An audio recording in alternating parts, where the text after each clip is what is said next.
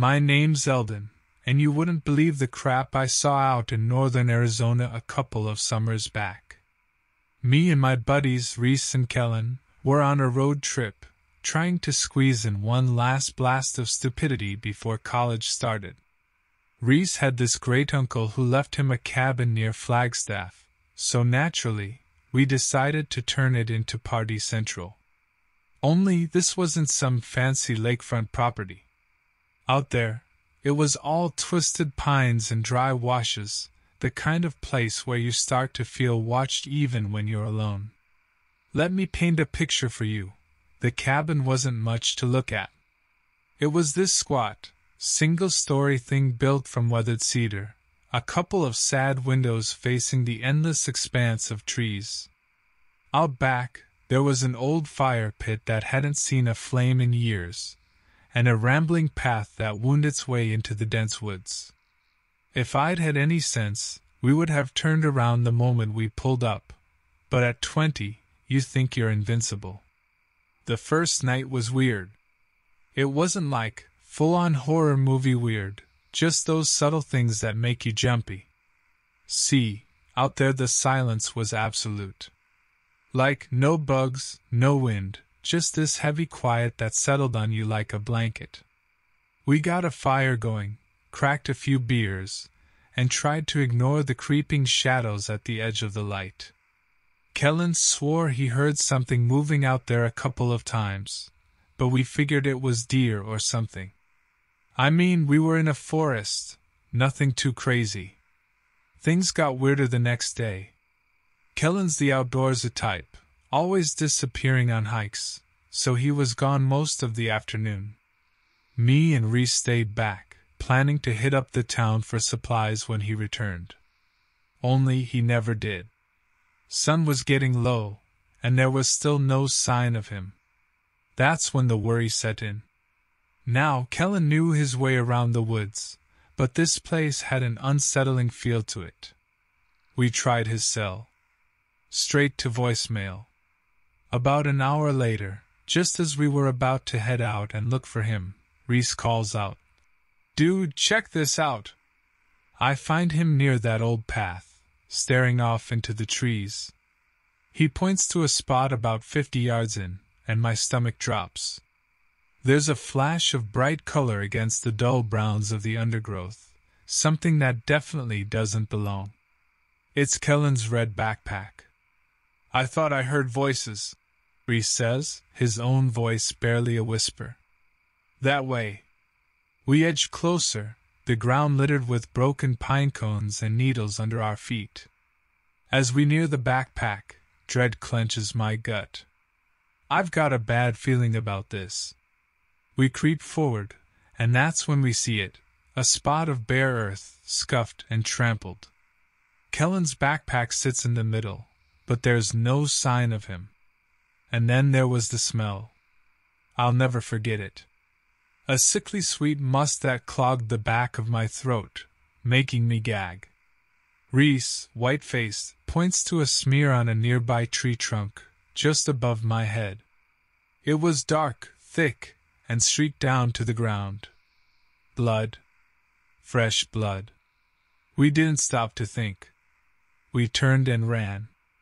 I stumbled, fell, scrambled up, the panic propelling me back towards the cabin, Reese hot on my heels.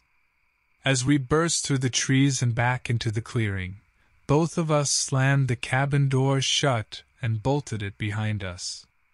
We stood there, panting, hearts thundering. "What the hell was that?" Reese gasps, leaning against the door. I shake my head, my mind racing.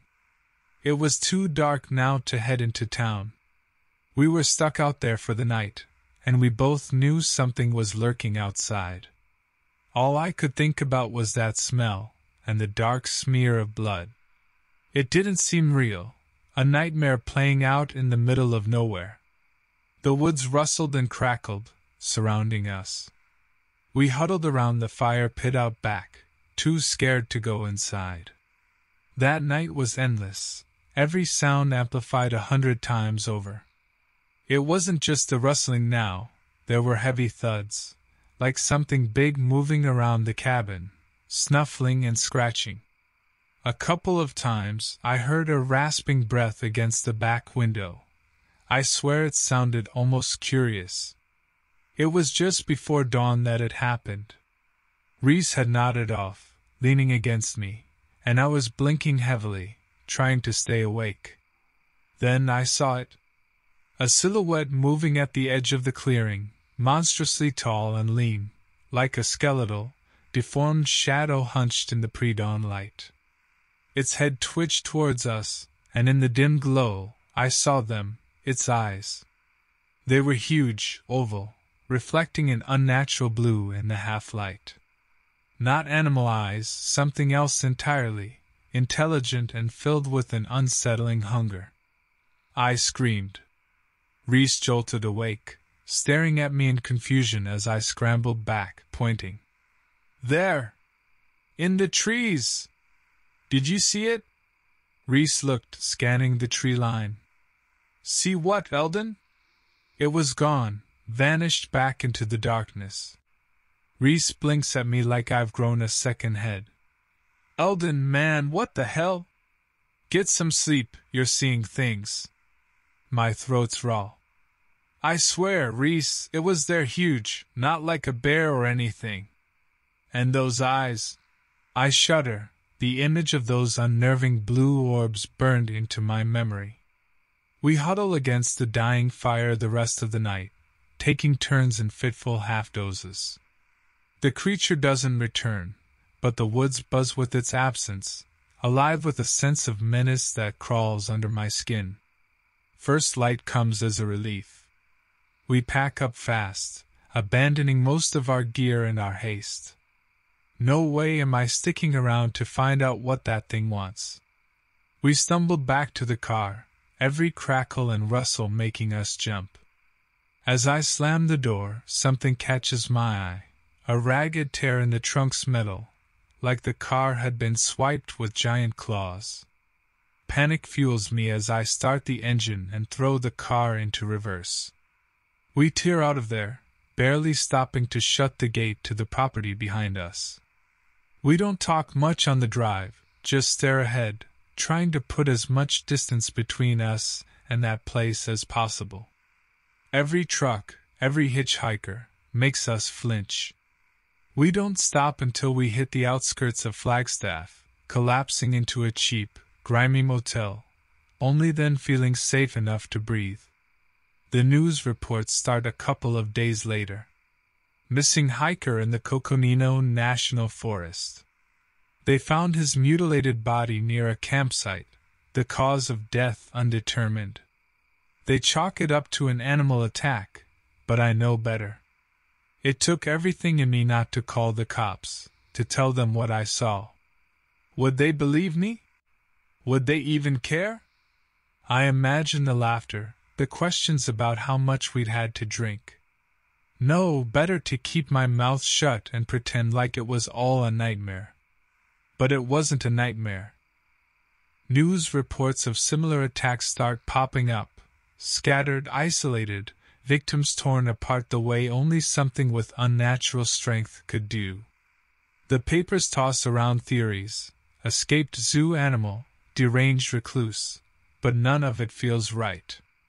Me, I know the truth, but I keep it locked away, a chilling secret I'll carry for the rest of my days. Years passed. I avoided forests like the plague, even the manicured city parks making me uneasy.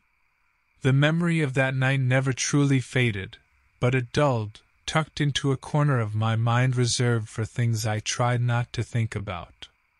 I finished school, got a decent job, even started a family, the picture of normalcy. Then a few weeks ago, I was on a work trip, flipping through channels in a bland hotel room when a news story stopped me cold. A rash of disappearances in northern Arizona, right near that godforsaken stretch of woods. They hadn't found any bodies this time, just abandoned campsites and blood-spattered trails disappearing into the forest. Authorities were baffled, locals whispering stories about an old legend their grandparents used to tell. The skin bearer. That was what they called it in the local legends. A shape-shifting creature, gaunt and skeletal, with eyes that glowed an unnatural blue. Some say it was a cursed spirit, others whispered about a demonic thing that lurked in the shadows. But one thing the tales agreed on, it craved only one thing: human flesh. I turn off the TV, a cold sweat breaking out. It can't be a coincidence. It's back. All these years later, that thing is still out there, still hunting. And somewhere deep down, I know it won't stop until it finishes what it started that night.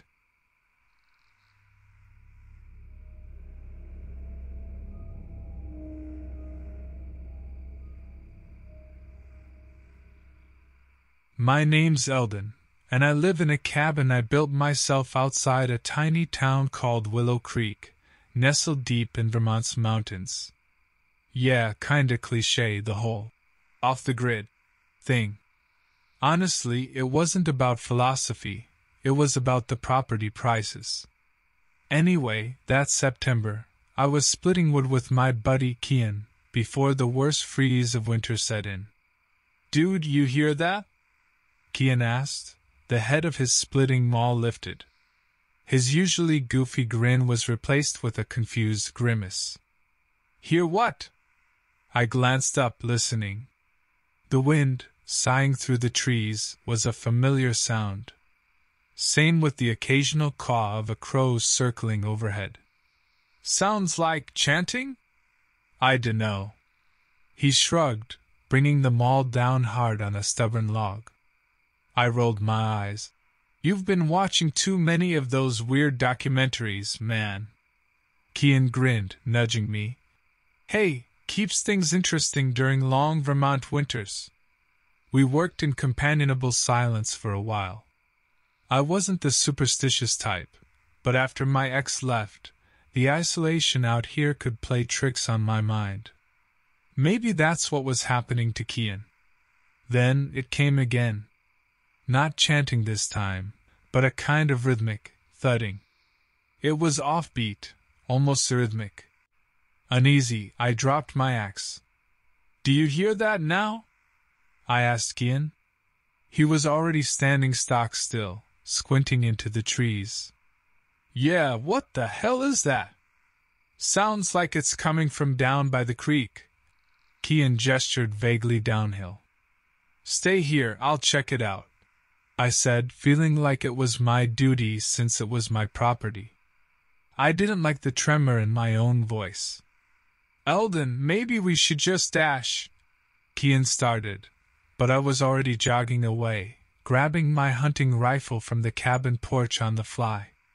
The woods were thick, and the rhythmic thuds, intermingled with rustling leaves and wind, were hard to follow. I almost tripped over a fallen log and swore, slowing down. Whatever it wasn't moving fast. When I reached the creek bed, the noises grew clearer. 2 or 3 distinct, heavy thumps followed by a dragging sound, then it repeated. "Hello? Anyone there?" I called out, keeping the rifle raised. No answer, just those damn disjointed thuds, closer now. With a pounding heart, I rounded a bend in the creek. My breath hitched. There was a clearing ahead, and on the far side was something. I froze, trying to comprehend what I was seeing. It was massive, easily twice as tall as a man, hunched over a deer carcass. Fur, impossibly long and black, hung mangy from its bony frame, obscuring its face. "Jesus!" I breathed, slowly backing away. Each of its ungainly movements produced those grotesque thuds. My mind raced. Was it a bear, maybe? But no bear was that big, that skeletal. Then it lifted its head, and what I saw made me fumble the rifle. It wasn't a bear snout that emerged, but a horrifying parody of a human face stretched taut across a flat skull. Small, milky eyes blinked, and black saliva dripped from elongated teeth. It was utterly wrong, an abomination against nature. My brain stuttered, trying to find any reference point. Was it something from local legend? A deranged hermit? Some mutated animal? Nothing fit. It took several steps, and my body finally kicked in. I whirled around, rifle clutched in sweaty hands, and ran. Behind me, I heard a sound like nothing I'd ever heard before, a wheezing howl laced with an eerie, almost human glee. Twigs snapped, and I risked a glance over my shoulder. It was gaining on me with alarming speed despite its awkward frame. I pushed harder, lungs burning, heart ready to burst. The woods ahead blurred into green and brown, my panicked gasps the only sound in my ears.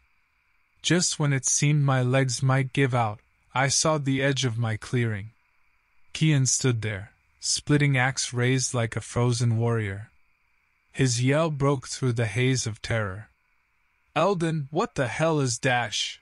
His voice cut off as the beast came lumbering from the tree line. Its long arms stretched out towards him, those horrific teeth. Kian didn't even look confused anymore, just stark white terror. I don't blame him, the thing was a nightmare made flesh. "Gone!" I yelled, knowing it was a foolish hope, that the shock probably left him frozen. It shambled towards Kian, a jerky, unstoppable movement. There was no time. I raised the rifle and aimed for its center of mass the best I could. The first shot cracked the air, and the creature staggered back, first singed with a puff of smoke. A guttural screech echoed off the trees. Kian, jolted from his stupor, finally dropped the axe and turned to flee. He wasn't fast enough. The beast lunged, impossibly agile for such a lanky frame. Kian screamed, cut off as those massive, dirty claws raked his back. Blood arced like crimson ribbons through the air. He stumbled and fell, but somehow he was still scrabbling forward, leaving a grotesque trail behind him. I fired twice more, the echoes deafening after the silence of the woods. Each of my shots hit it, but it didn't slow down, just seemed to rage harder. I was running out of time. Dropping the rifle, I sprinted forward, bellowing a wordless animalistic cry in a voice I barely recognized as my own. The thing turned from Kian and swiped a claw at me. I managed to dodge the first blow, but the second caught me on the arm. Pain seared up to my shoulder. I hit the ground hard, gasping. Through blurry vision, I saw the creature loom over me. It leaned closer, those milky eyes fixated, the rancid, coppery smell of its breath making me heave. I was about to die just like Kian, just like that poor, ravaged deer. Something sharp sparked in my brain, a desperate survival instinct. With a roar that felt ripped from my gut, I scrambled backwards, kicking at the thing's leg. My boot thudded hard against bone. It screeched again, higher pitched, and reared back with that uncanny echo of human pain. Kian lay a few feet away, still alive but barely. "Eldon, the cabin!" he gasped, choking on blood. Then a flicker of movement in the tree line caught my eye. A woman, of all things, dressed in forest ranger gear emerged, brandishing a shotgun. I'd heard there were a few stationed in the area, but help felt like it had arrived a lifetime too late. "Get back!" she yelled. The creature took one threatening step towards her, and she fired with a bone-shaking boom. It staggered but didn't fall. She fired again, this time aiming for its head. The skull exploded in a spray of black gore. The thing thrashed and then collapsed, its inhuman screams fading into bubbling, rasping breaths. It became still, mercifully still. I slumped back, breath coming in harsh sobs. It was over, but my hands trembled.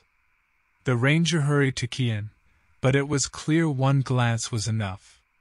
Her expression when she turned back to me was a mix of horror and grim pity. I wasn't arrested despite everything. The aftermath was a blur of statements, interviews, and then nauseating condolences for Kian's family. My cabin seemed tainted now, and I didn't know if I could stay. The whole town knew my name, whispered words like creature and monster followed me. They called it the goat stalker, something dredged up from forgotten local folklore. Sometimes, in those restless nights haunted by Kian's screams and that thing's eyes, I think maybe that woman wasn't a ranger at all. Locals had stories about something guarding these woods, an old spirit taking vengeance on those who harmed the land. Who knows, maybe there was some truth to those old tales after all, and maybe it was the only thing that saved me.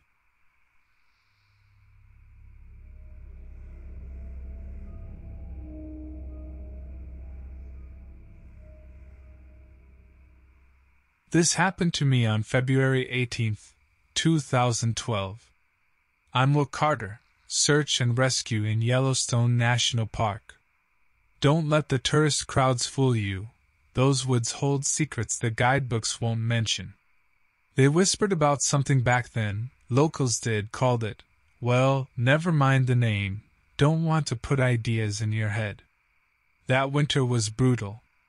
Early snowfall, the heavy kind that snaps branches and buries trails. We had our hands full, lost skiers, the occasional reckless hiker who thought they could beat the weather. Mostly routine stuff, thank goodness. Then came the call about the Simmons family. Experienced campers, Dad was ex-military. Hadn't shown up at their designated site, and a blizzard was rolling in. Felt a knot tighten in my gut right then. Time was of the essence. I partnered up with Maggie, sturdy gal, good head on her shoulders. We bundled up and headed out, following the Simmons planned route, fighting through the thickening snow. It was slow going, the drifts already knee-high in some places. I shouted their names until my voice went hoarse. Only the howl of the wind answered back. Hours passed, the light failing. My worry was gnawing at me. Seasoned folks like that don't just disappear. Then Maggie yelled, her voice high-pitched. She was pointing, and I followed her gaze. Blood. A smear of it, dark against the pristine snow, leading off the trail. My heart jackhammered against my ribs. We followed the spatters, my flashlight cutting through the gloom. They led us deeper into the woods, to a small clearing shrouded in shadows. That's when I saw the carnage. Their tent was shredded, supplies scattered like a whirlwind had torn through. Sleeping bags lay in bloody heaps. And there were bones. Clean to flesh. Human bones. Maggie vomited into the snow, a harsh, choking sound. I knelt by the remains, my mind reeling. Animal attack didn't fit. Too precise, too deliberate. That's when the fear, the icy, primal fear, hit me. We weren't alone. We heard it before we saw it. A growl, deep and guttural, that seemed to shake the very air. The trees at the clearing's edge parted, and the creature stepped into the dim light. Words fail me, even now. It was immense, easily twice the size of a bear, its fur matted and patchy. The limbs were elongated, the hands tipped with claws like butcher knives. But it was the head, that wolfish skull, those burning eyes that glowed an unnatural yellow in the darkness. I'll never forget those eyes. It stared at us, head tilted, a sickening intelligence flickering in its gaze. Maggie screamed and scrambled back, but I froze, my legs refusing to obey. The creature let out another growl, and then it charged. I snapped out of my trance. "Run!" I yelled at Maggie, pure terror fueling my voice. We turned and bolted, plunging back into the snow-choked woods. Behind us, the creature roared, its furious snarls whipping through the trees. We ran blindly, branches tearing at our faces, the snow muffling our panicked gasps for air. Trip, stumble, crawl to our feet and keep running. It was behind us, its snarls getting closer, the stench of its breath washing over us. Maggie shrieked. She'd fallen, twisted her ankle. "Keep going!" she cried, tears streaking her face. I hesitated, torn. But the creature was upon her, a hulking shadow against the snow. There was nothing I could do. Her scream cut off in a sickening gurgle. I ran. I ran like a cornered animal, every instinct screaming at me to survive. The creature didn't immediately follow, too busy with its gruesome feast, but its snarls stalked me through the night. I tripped over a fallen log, pain exploding in my shin. I didn't stop, scrambling up on pure adrenaline. The adrenaline crashed, left behind a throbbing leg and a despair so deep it threatened to swallow me whole. That's when I saw it, a distant flicker of light. The ranger station. I burst through those station doors a wild mess, babbling about the Simmons, Maggie, the creature in the woods. The rangers, bless them, they didn't doubt me. They rallied, armed search parties combing the woods, but they never found a trace of Maggie, or of those poor folks we'd been sent to rescue. They didn't find the creature either. Some called me crazy, traumatized. Let them. I don't care. I know what I saw, what lurks out there in the wild places. Some folks whispered that old name after, started carrying bigger guns, casting wary glances over their shoulders. Me? I still patrol the woods, I do my job. They needed me, more than ever. But on quiet nights, when the wind howls like a hungry beast, the hair prickles on the back of my neck. I see those burning yellow eyes in the darkness, filled with a terrible, ancient malice. The aftermath was a mess I didn't stick around to see. Official report? Animal attack, victims never recovered. Lies, but the clean kind, the kind meant to keep tourists calm and the donations flowing. Rangers were quietly given the real version, though. We watched the woods differently after that. Couple years later, I was on patrol, skirting the edge of that same stretch of forest where it had happened. Saw something move, a flash of patchy fur disappearing into the trees. Didn't get a good look. Could have been a bear, could have been my mind playing tricks. Then came the call. Missing hiker, last seen near that area. Found his campsite. Same scene as before, shredded tent, blood, the works. But on a torn scrap of sleeping bag, a crude drawing was scrawled, and it chilled me to my core. 2 stick figures, and a misshapen monster with blazing yellow eyes. Hiker never turned up. They blamed it on a grizzly. But I knew. Some whispers changed then, folks growing bolder, less afraid to give the beast a name. The name itched in my mind, a brand seared into memory. They called it the Skin Ripper. Apt if you asked me. It's been years. Seasons change, tourists come and go, and the woods seem the same as ever. But those of us who know, we walk those trails a bit heavier, our gaze is a tad warier. 'Cause that thing is still out there, I swear it. Sometimes, I imagine I feel its eyes on me, like a predator sizing up prey. I figure it's only a matter of time before the Skin Ripper finds a new victim. I just pray it ain't me.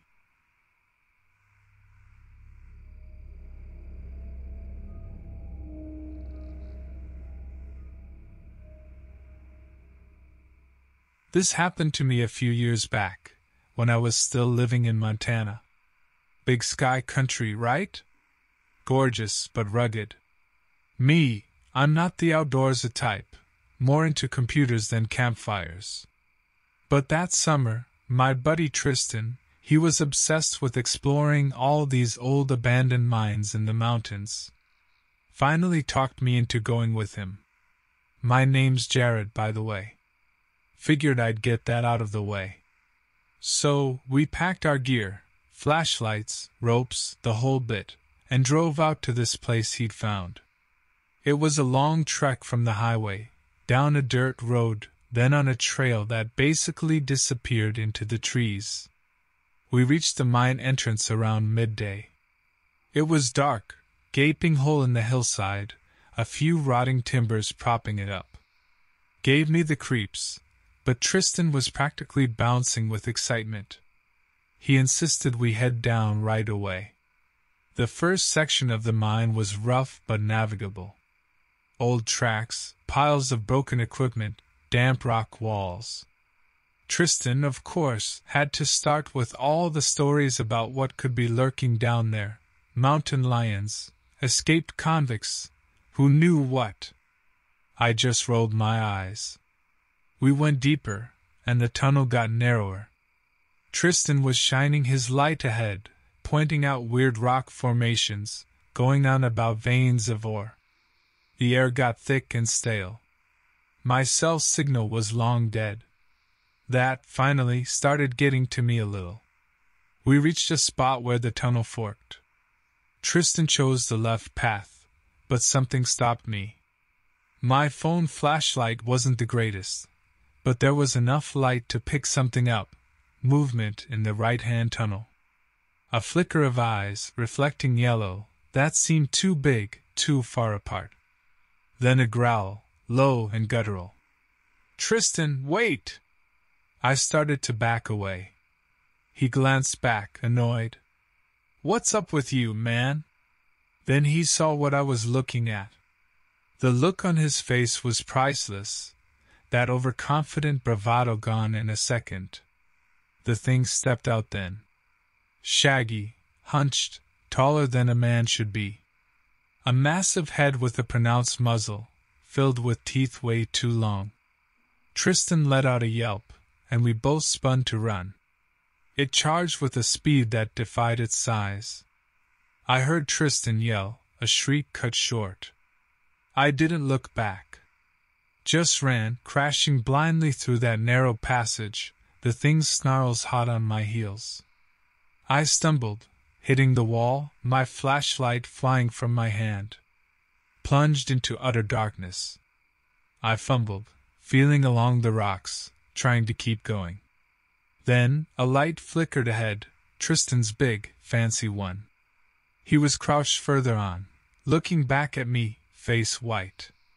"Keep moving!" he shouted, and we took off again. I don't know how far we went, just that my chest hurt, my breath rasping. We burst into a larger chamber, moonlight spilling in through a hole in the ceiling. I stopped, panting, scanning wildly for an exit. No use. We were cornered. The thing stepped into the chamber, blocking the tunnel entrance. Its chest heaved, hot breath steaming. It eyed us, head tilting, seeming almost curious. Then, with another snarl, it lunged. Tristan pushed me back, yelled for me to run, and pulled out this huge freaking hunting knife he had. Completely insane to face that thing with a knife, but braver than I'd ever be. The fight, if you can call it that, was short. There was a blur of motion, claws raking, the sickening sound of tearing. Then just whimpers, fading fast. I stood there, frozen, listening to my friend die. And when it was quiet, when only the thing's ragged breathing remained, that's when I finally bolted. I scrambled up the rock pile where the moonlight came through, squeezed out into the night. Ran blindly through the trees, back down the trail. Burst out onto the dirt road and sprinted until I collapsed. Didn't flag down a car until dawn broke. The cops came, of course. Searched the mine, but found nothing, no trace of Tristan. I went back to that place a few times with larger groups, armed guys. We never found a sign of the creature, nothing to explain what happened. Most people assume I made it up, or had some kind of breakdown out there. Honestly, I wish that was true. But I know what I saw. People don't vanish into thin air, and whatever killed Tristan, it wasn't any bear or wildcat I've ever seen. Some nights, I think I hear it outside my window. That same low growl. I keep telling myself it's probably a stray dog. But I also keep a loaded shotgun under my bed, just in case.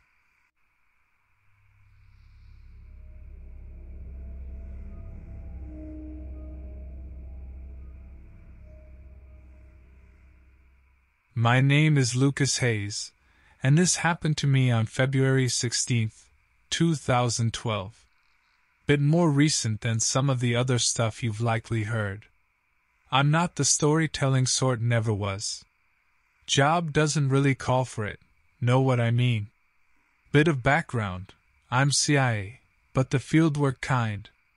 Not like you see in the movies, more clean up, if that makes sense. The things that get swept under the rug real fast, the things that can't ever see the light of day. I thought I'd seen it all, but that was before the call came about Alaska. Little town up on the north slope, place called Utqiagvik. They'd pulled something out of the ice while drilling, not a body, not at first. Just chunks, scraps. Problem was, whatever it came from wasn't any creature science had ever documented. The panicked report mentioned scales the size of dinner plates, clawed appendages, and a stench that made the oil riggers retch. It reeked of bad news. My partner on this mess was Amelia Ortiz, tough, level-headed, the kind of backup you pray for when things go sideways. We flew in under cover of an environmental contamination scare, the usual. The town was on edge, all hushed whispers and wary glances. Nobody wanted to talk, least of all the drill foreman, a burly guy named Walt who looked like he'd wrestled a polar bear once. Just some damn weird fish, he grumbled, handing us a plastic-wrapped chunk of meat. It was fibrous, the color of old blood. The smell hit me next, like rotten seaweed and something metallic. Amelia gagged, taking a step back. The hell is that? Like I said, fish? Walt wasn't looking at us, just staring at the horizon where the sea ice was already starting to crack. Bad time of year for it, but currents can bring up all sorts. The lie hung heavy in the frigid air. This wasn't a fish. It was something old, the reek of it resonating with a primal, wrong instinct in the back of my brain. We spent the next few days gathering samples, interviewing locals. Everyone kept to the same story, tight-lipped. Something was off about the whole town, a sense of coiled tension. Then came the blizzard. One of those that rolls off the Arctic, blotting out the sun. We were snowed in, and in this tiny, isolated place, the feeling of being watched, hunted, grew unbearable. One night, hunkered down in a cabin, Amelia paced in front of the boarded-up windows. They know, she hissed. They all know what's out there. I wasn't ready to entertain the crazy theories yet, but the dread was sinking its claws into me too. Next morning, we went looking for answers on the outskirts of town. Found an old Inuit woman, bundled in furs on her porch. She looked 100, and her eyes held a wisdom that made me feel like an ant under a magnifying glass. The Actina whispers your names in the wind, she rasped, her voice barely louder than the snow. Old one stirs beneath the ice. You should go. Actina. Amelia started, but the old woman waved a dismissive hand. Old stories for children to learn their place. She cackled then, like dry leaves, and focused on me. But you see, don't you? Hiding in the shadows, just beyond your sight, The hair on my neck was standing on end. Had she guessed our purpose? Or was she talking about something else? Before we could ask, a scream echoed from the direction of the town. We exchanged grim looks and ran. What we found was chaos. Buildings torn open, blood smeared across the snow, but no bodies. We skidded to a halt by the shoreline and witnessed a sight that still haunts my dreams. Chunks of ice were breaking off, driven by something colossal surging up from the depths. Out of the churning, black water rose, it. At first glimpse, my panicked mind screamed, "Snake," but that was wrong. This was like a serpent had been crossed with a squid, scaled tentacles writhing, multiple eyes gleaming with cold intelligence. It dwarfed the fishing boats bobbing helplessly in its wake. Walt stood at the shoreline, not running, an axe in his hands. He roared a wordless challenge, and the Actina, if that's what it truly was, snatched him up. Walt swung his axe in a futile arc before disappearing down the creature's gaping maw. Amelia shouted something, but I barely heard her over the roar of the wind and the blood pounding in my ears. I fumbled for my gun, but what use is a pistol against something like that? Then, as suddenly as it had appeared, the creature submerged, leaving only broken ice and the bitter tang of sea water in the air. The whole town had seen the attack, yet as we stumbled back toward those rough shacks, people averted their eyes, muttering apologies. Amelia wanted to stay, to investigate, to do something. I overruled her. The CIA might want containment, but I knew, deep down, that some things can't be contained. We radioed for evac, fabricated a story about rogue polar bear attacks to explain the carnage, and got the hell out of Utqiagvik. The official report was, of course, a cover-up. Nothing unusual found, drilling operations to continue as normal. Like hell they would. The locals know, and I sure as hell know, that the Actina is still out there. Some nights I think I can smell that rotten seaweed stink even here, down in Virginia. Makes me wonder, has that thing learned? Is it waiting? And if it decides to surface somewhere less remote than the Arctic, what in God's name will we do?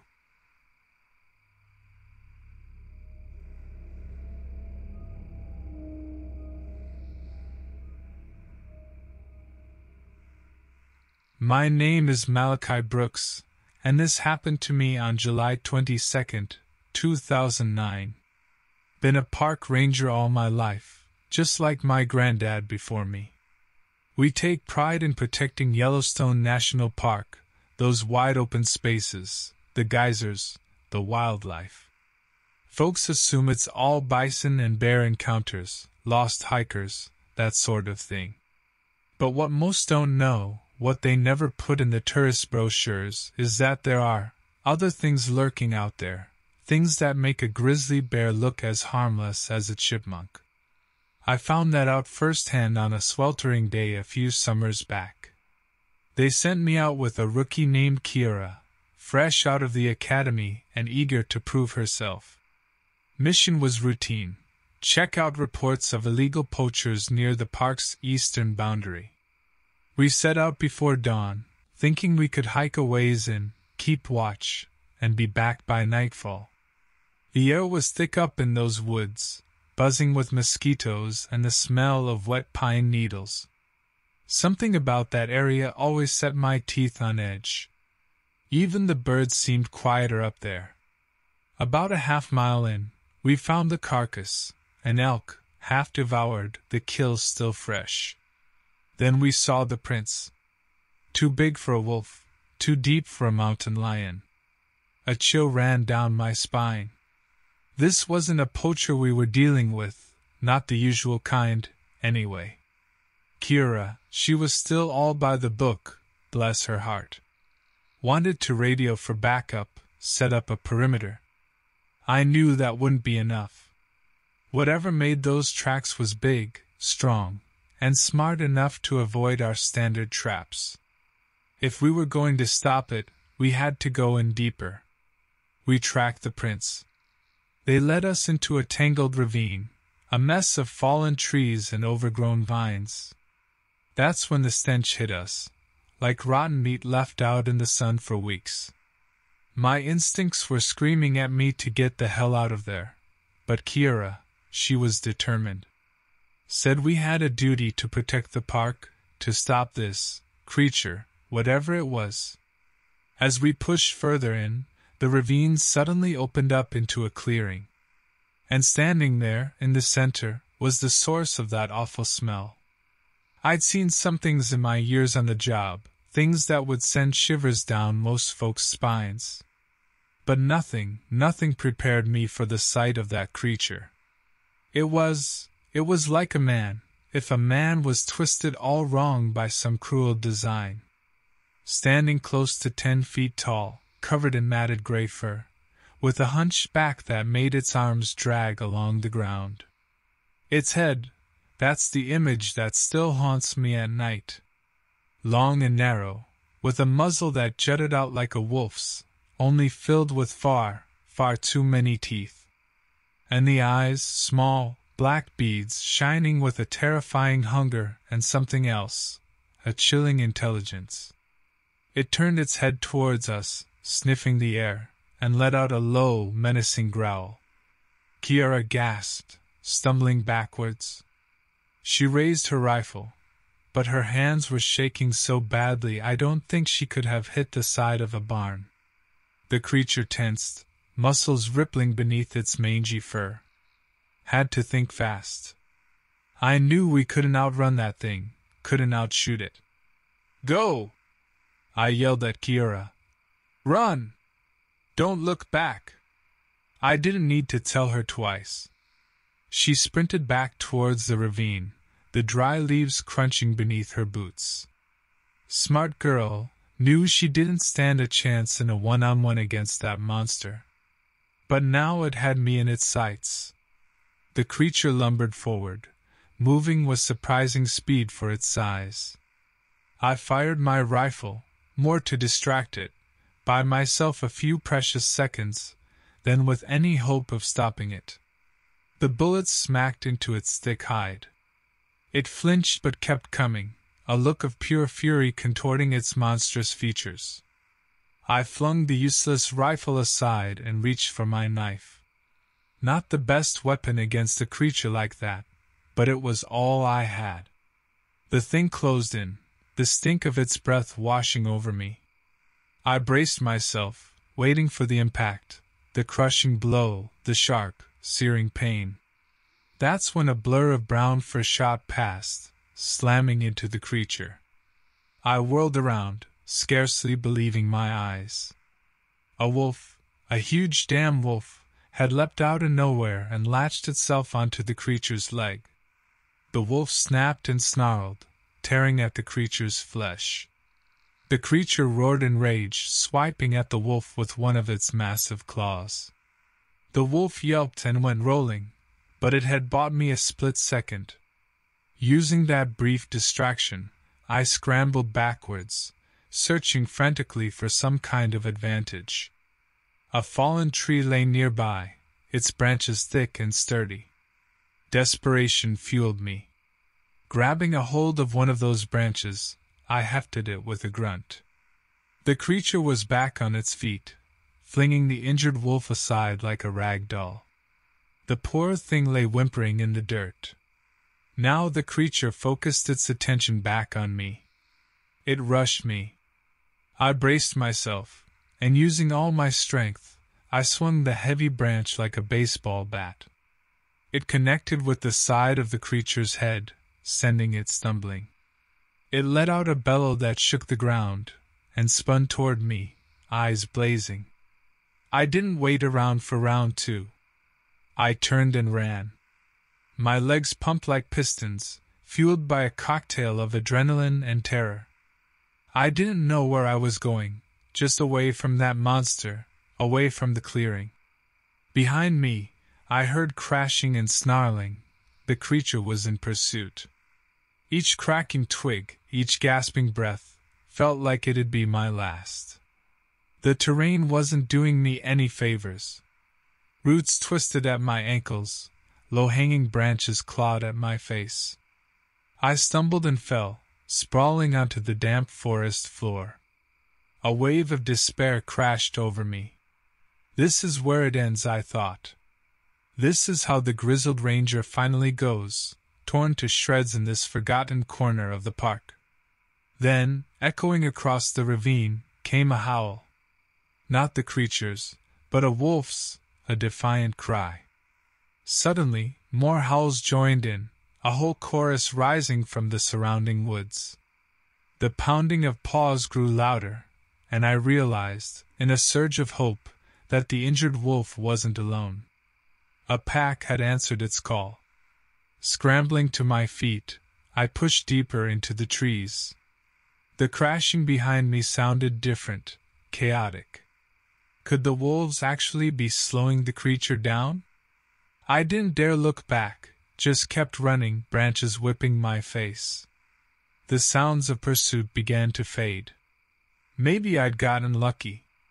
Maybe the pack had actually managed to drive that thing off, or at least distract it long enough for me to escape. But even that hope came with a grim realization. The wolves were out there now, agitated, on the hunt. The danger wasn't over, just different. Finally, I burst from the undergrowth, back onto familiar ground. Up ahead was the trailhead, a tantalizing strip of sunshine breaking through the heavy forest canopy. I sprinted across the clearing, not stopping until I skidded into the gravel of the parking lot. Then, and only then, I collapsed, gasping for breath. My body throbbed in protest. My clothes were a shredded mess, spattered with blood, some of it mine, some of it not. I stayed there on the ground for I don't know how long.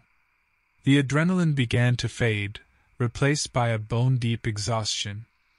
I should have radioed in immediately, but part of me was dreading it, dreading trying to explain what I had encountered.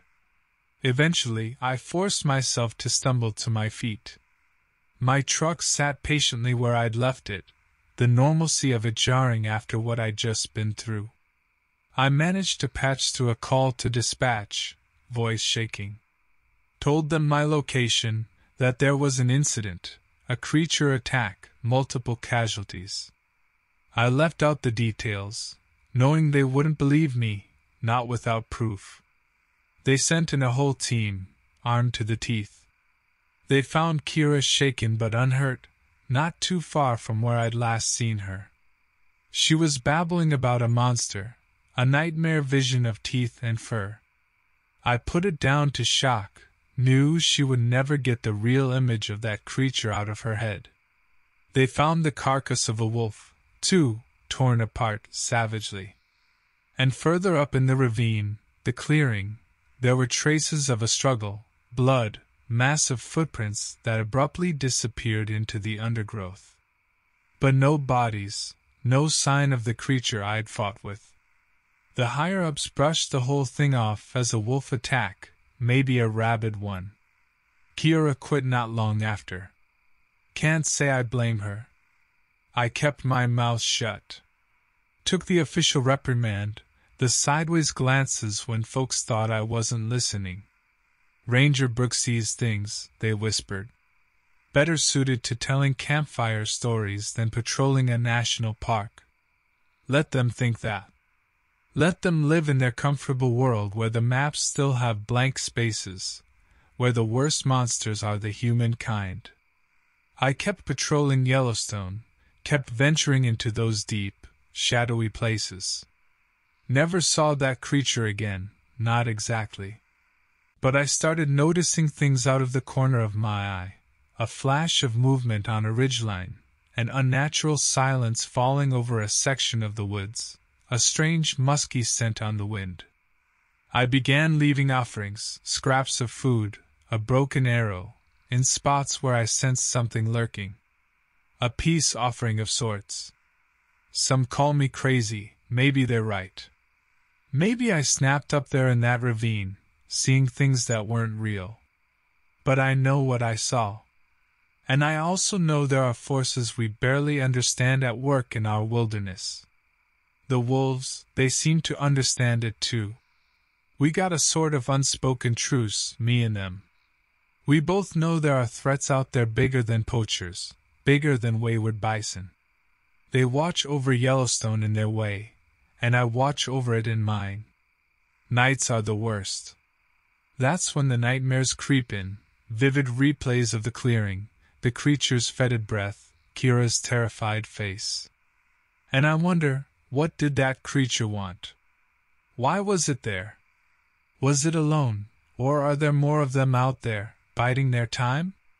I don't know, and in a way, maybe it's better that way. All I can do is my job, keep the balance as best I can. See, the folks visiting the geysers, snapping photos of the elk herds, they don't know the half of it. They see the beauty of Yellowstone, and that's a good thing. But beneath the surface, there's a wilder, more ancient heart beating. There's a hidden world right next to ours, full of things that defy easy names and explanations. And sometimes those worlds collide.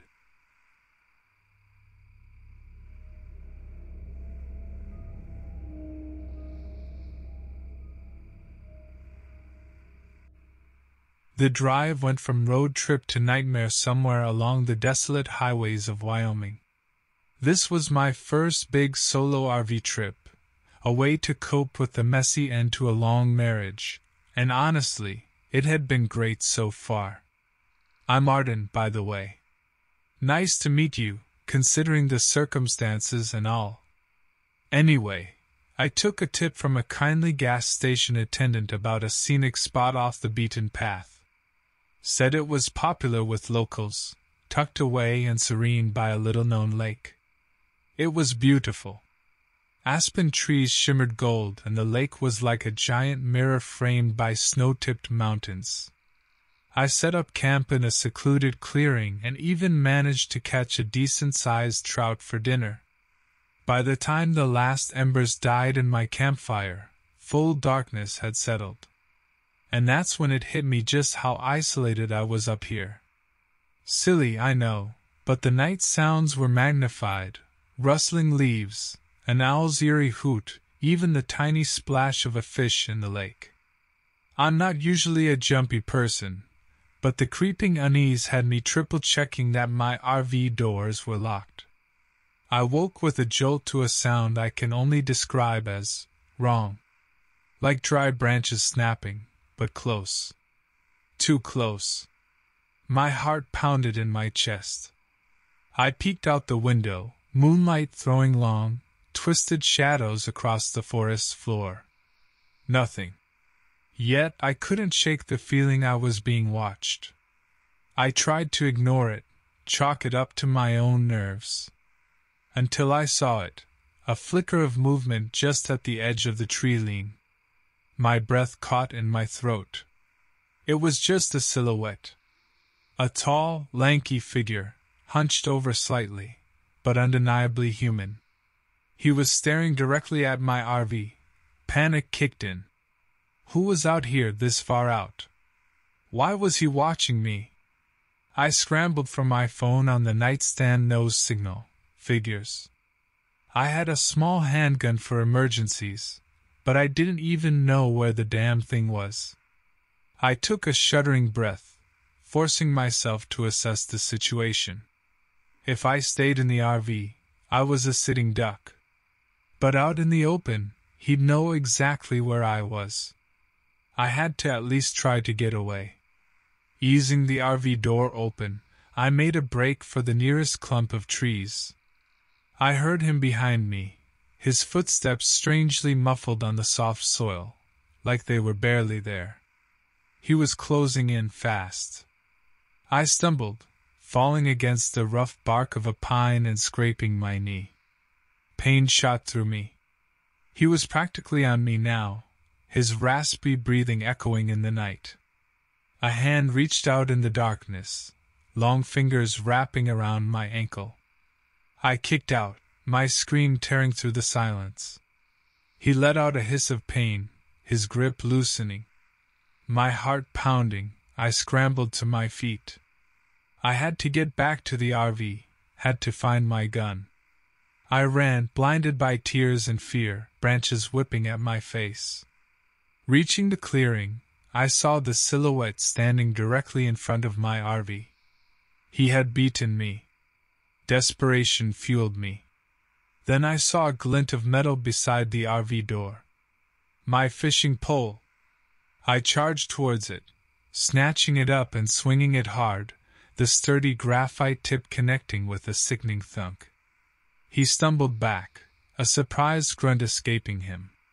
The fight wasn't over, but at least I had something, anything to defend myself with. He circled me warily, his eyes gleaming in the moonlight. They were wild, feral, not quite right. Just who or what was this guy? A twig snapped from behind me. I whipped around, my heart sinking. Another figure emerged from the trees. This one bulkier, with coarse, matted hair. Had he been sneaking up on me this whole time? They began advancing, closing in from both sides. I was trapped. My mind raced. Did I try talking to them, reasoning with them? Would that even work? Could I take them both? There was a loud bang behind me and a burst of light split the darkness. A third man stepped into the clearing, older, dressed in worn hiking gear, holding a rifle. He shouted something at the two who were closing in on me. They froze, their attention now on him. "You two leave the lady alone." His voice boomed, authoritative but with a slight tremor. "Ain't right, stalking a person at night." The two men exchanged a glance. It was as though they shared some silent language. The first one, the lanky one, spat something in the dirt. Then they both turned, disappearing back into the woods with eerie silence. The old man lowered his rifle, a sigh escaping him. He approached me cautiously. "You all right, ma'am?" I couldn't catch my breath. I collapsed to the ground, fishing pole still in hand, my whole body trembling. My would-be rescuer approached cautiously. "You all right, ma'am?" Through shaky breaths, I managed a feeble, Yeah, I think so." "Name's Wyatt," the man said, extending a weathered hand. "Camp out near here. Heard some yelling, figured I'd check it out." I accepted his help, standing on wobbly legs. He shone a flashlight around the clearing, then towards the woods. "No sight of them now. Bunch of cowards preying on a woman alone." He shook his head in disgust. "Who?" My voice came out as a hoarse rasp. "Who were they?" Wyatt frowned. "Hard to say. Couple of transients, likely. Drifting types set up camp out in the backwoods and tend to cause trouble. Could be they got the idea to rob you, saw you were alone. Or could be something else." His words sent a shiver down my spine. "Something else? Like what?" We walked back to my RV. It felt safe, solid after the terror of the woods. Wyatt insisted on staying until dawn, keeping watch outside while I tried to get some rest inside. Every creak, every rustle of leaves sent a surge of adrenaline through me. Sleep was impossible. The next morning, Wyatt helped me pack up my campsite. "Best you get back to the main road, ma'am. Town's not too far, should be able to get a cell signal and call the sheriff." He gave me an assessing look. "You look plumb done in after all that. Get yourself a hot meal and a motel room, rest up proper." I couldn't argue. He was right. I was barely holding it together. I thanked him profusely. But as I drove away, I couldn't shake the feeling that I hadn't seen the last of those men. The way the lanky one looked at me before they left, It wasn't fear, it was more like disappointment. Like I'd escaped something, and they were merely biding their time. I followed Wyatt's advice, making it back to town by mid-afternoon. I called the sheriff, my voice shaking as I tried to recount the night's events. He seemed concerned, but assured me isolated incidents like this were unfortunately not uncommon. They'd send a patrol around the area, but with no real description of the men and no actual crime committed, not much they could do. I didn't feel any safer. In fact, I felt more exposed now, out in the open like this. I holed up in a cheap motel room, chain-locking the door and barricading it with a chair. Every time a car drove by, my heart pounded. I barely slept. The following day, I couldn't bear staying another night.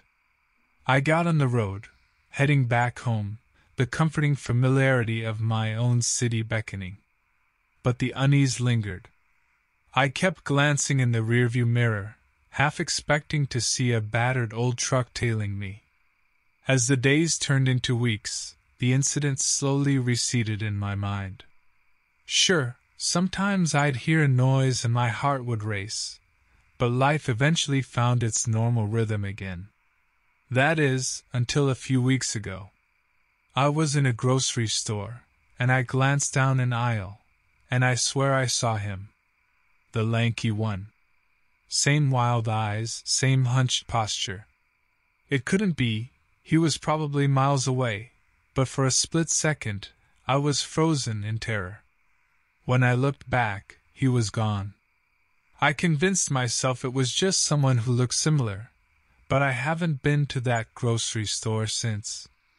To this day, I don't know who those men were, what they wanted. Drifters? Something more sinister? Maybe I was foolish going off alone like that, but I also refused to let them win, to let them keep me living in fear. All I know is that somewhere out there in the vastness of this country, those men exist, and the idea that our paths might cross again chills me to the bone.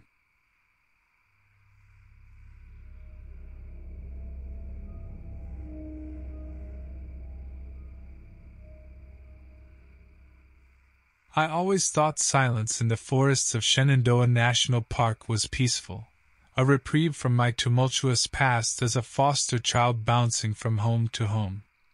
My name is Cassius Thorne. I work here, watching over nature's tranquility. This solitude was shattered one morning as I discovered the remnants of what looked like an animal attack, ribbons of clothing, a splatter trail vanishing into dense fog. However, no known predator in Virginia could inflict such harm. I radioed base the coordinates but got static. The weather was clear. There should have been no interference. I decided to glance around for signs of what transpired. The lack of answers unnerved me, but I had no clue how deep the rabbit hole went. As I searched, I stumbled upon a campsite littered with personal belongings and a journal belonging to someone named Juniper Black. It detailed mundane camping experiences until the previous page, which abruptly ended with, "It's watching me." No sign of Juniper or her companions. A crack of a branch snapped me to attention. There was nothing in sight, yet an oppressive sense that eyes were boring into my back gripped me.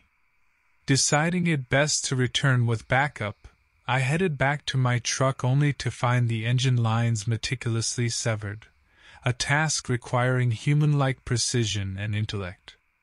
I hiked towards the nearest ranger station as dusk crept in. My training taught me not to panic. However, when one relies on routine and logic, unexplained phenomena tickle the edges of our reason. Under the waning light, something moved in the peripherals of my vision, too large to be any native fauna. It matched nothing within my expertise. As night took its throne and darkness embraced me, movement rustled all around. My radio crackled suddenly with a voice that wasn't quite human nor electronic. guttural whispers that seemed both far away and intimately close. The forest continued its cacophony and felt alive with malice. Uncertain where safety lay but confident that remaining still guaranteed doom, I moved steadily toward where I calculated the station should be, using only memory as a guide in the enveloping blackness. Desperation clawed at me as I heard heavy footsteps following, a game of cat and mouse where I was prey. My heart was thunderous, an unwelcome companion matching step with those which hunted me when someone screamed, a howl of agony that froze my blood, a fellow ranger perhaps. The screams ceased abruptly as they started. Nothing was left but silence and murmuring trees. I reached for my firearm only to remember regulations prevented us from carrying unless extreme circumstances warranted. Those footsteps approached closer, never faltering. Suddenly through a break in the trees came hope. Lights from the station flickered dimly in the distance. Safety lay just beyond those walls. And then it darted across my path not 10 feet ahead, an abomination of twisted limbs and contorted features with eyes reflecting moonlight in predatory hunger. Panic surged within me. No time to call for help. The creature was on me. In my line of work, a split second mattered, and mine was running out. With no weapon, retreat was my only option. I sprinted towards the station lights, but the creature's pace was relentless. Thick with muscle, its limbs twisted in unnatural angles as it moved.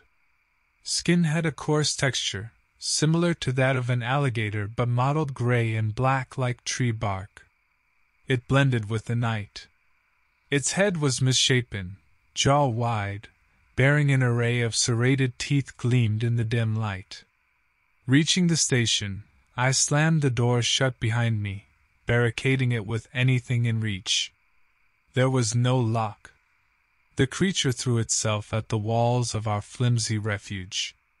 Windows shattered under its assault as it forced clawed fingers through the gaps seeking flesh. I grabbed the radio transmitter, my hands shaking uncontrollably, forced to abandon standard procedures because of this immediate threat to life. "This is Ranger Station Delta calling an emergency. We need backup." Static hissed through the speaker after my plea for help ended.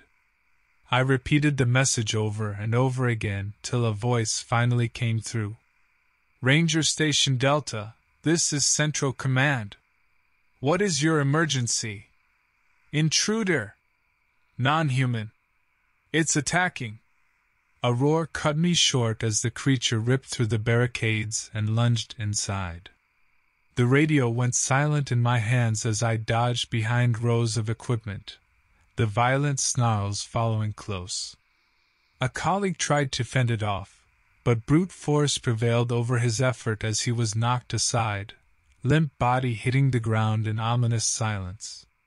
It happened too fast to even see his face before he disappeared under thrashing limbs. Lights from reinforcing vehicles pierced through darkness outside just as claws closed around my arm. Flares shot into the air, revealing its disturbing countenance seconds before an unbearable pain exploded through my shoulder. Dense matted hair covered parts of its body while other areas bore open sores that oozed with dark liquid blood spilled from my wound met the floor.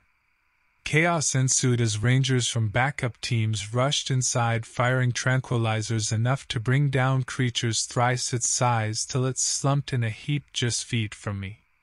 Paramedics tended wounds while biologists questioned whether such a species existed or if it was some freak mutation gone horribly wrong from illegal experiments rumored in whispers among locals. Days blurred into each other during recovery. Officials reported nothing newsworthy except for an animal attack. There were hushed memorials for those who weren't lucky enough to evade death's grip. My colleague among them whose brave actions became a testament to his character despite nobody uttering his story aloud. In the end, there were no answers, only silently held vigils and tokens left at makeshift shrines that marked our silent acknowledgement.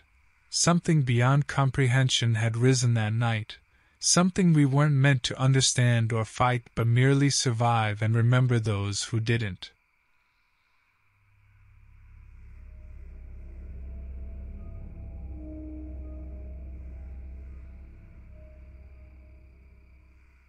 My name is Elias Kane, and this happened to me on October 12, 2009. Folks think I retired from the military and work security at some boring office park. The truth? Let's just say the things that give normal people nightmares are my job description. The incident, as the higher-ups call it, started with a missing person report in the Ozarks. Nothing new there. Hikers get lost, meth heads do stupid things in the woods, accidents happen. Except this time, the local sheriff found something off. Half-eaten camper, tent shredded, blood in places it shouldn't be. And the kicker, 3-toed footprints, massive, like nothing he'd ever seen. My team got deployed 3 days later. 5 of us, me, Jackson, a weapons expert who could make a tank out of toothpicks, Torres, tracker with a nose like a bloodhound, Doc Martin, medic and skeptic, and Davis, tech guy, greener than grass. We went in heavy, loaded with enough firepower to take down a bear platoon and high-tech sensors that made my first tour look like the Stone Age. The Ozarks in autumn are beautiful if you ignore the gnawing feeling that something else is out there. We followed the trail left by the sheriff, the trees closing in like a cage. The first day turned up nothing but shredded foliage and the occasional, unnerving silence.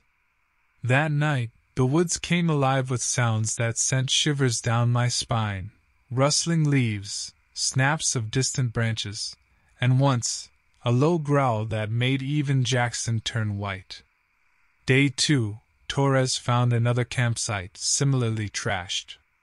Doc Martin, brave soul that he was, poked around the remains, calling out theories about rabid wildlife and mass hysteria. I saw the doubt flicker in his eyes, though, the way he avoided looking into the shadows of the forest. Night fell like a hammer. We set up a perimeter, night vision buzzing green in our eyes. Davis fiddled with the sensors, muttering about 0 readings, when the air split with a shriek that could curdle blood. The tech went flying as something massive crashed through the trees, a blur of muscle and rage. I fired, followed by a chorus of gunshots and shouts. The ground shook under the creature's weight. It was built like a man, but twisted, skin tight over 2 sharp bones. Its eyes glowed amber in the darkness, filled with a savage hunger. It snarled, revealing rows of jagged teeth. Torres yelled, a spray of blood painting his face. He went down clutching his mangled leg. We dragged him back, firing blindly as the creature circled us. In the chaos, Davis fumbled with a grenade, the pin slipping out with a soft click. He swore and lunged for it. The last thing I saw of him was his desperate dive toward the hissing metal, then the world exploded in white heat. The blast threw us back. My ears rang, my vision swam. Through the smoke, I saw the creature stagger, its roar choked off. Torres screamed, his ruined legs smoking where the shrapnel hit. Jackson swore and dragged me to my feet, his face streaked with blood. Doc Martin was gone. I like to think it was quick. We ran. I don't remember much. The pounding of my heart, Torres' ragged breaths, the maddening rustle of something tracking us through the trees. Burst out of the forest at dawn, half dead and leaving a trail of blood straight to the creature's den. The brass were all over us within hours. Medical debriefings, the stern-faced men in suits asking questions, hinting at cover-ups. Torres lost his leg. Jackson got sent to some psych ward, never quite recovered. Me, they patched up and sent back to the shadows. Officially, the Ozark incident was a bear attack, freak accident. Davis, they said, was a casualty of friendly fire. The nightmares they can't sanitize, the way the silence of empty woods makes my skin crawl, that's a burden I bear alone. Some nights, I dream of going back. Not to kill the creature, there's a line even I won't cross, but to look it in the eye, to let it know we're still out here, still fighting. Even monsters have to fear something.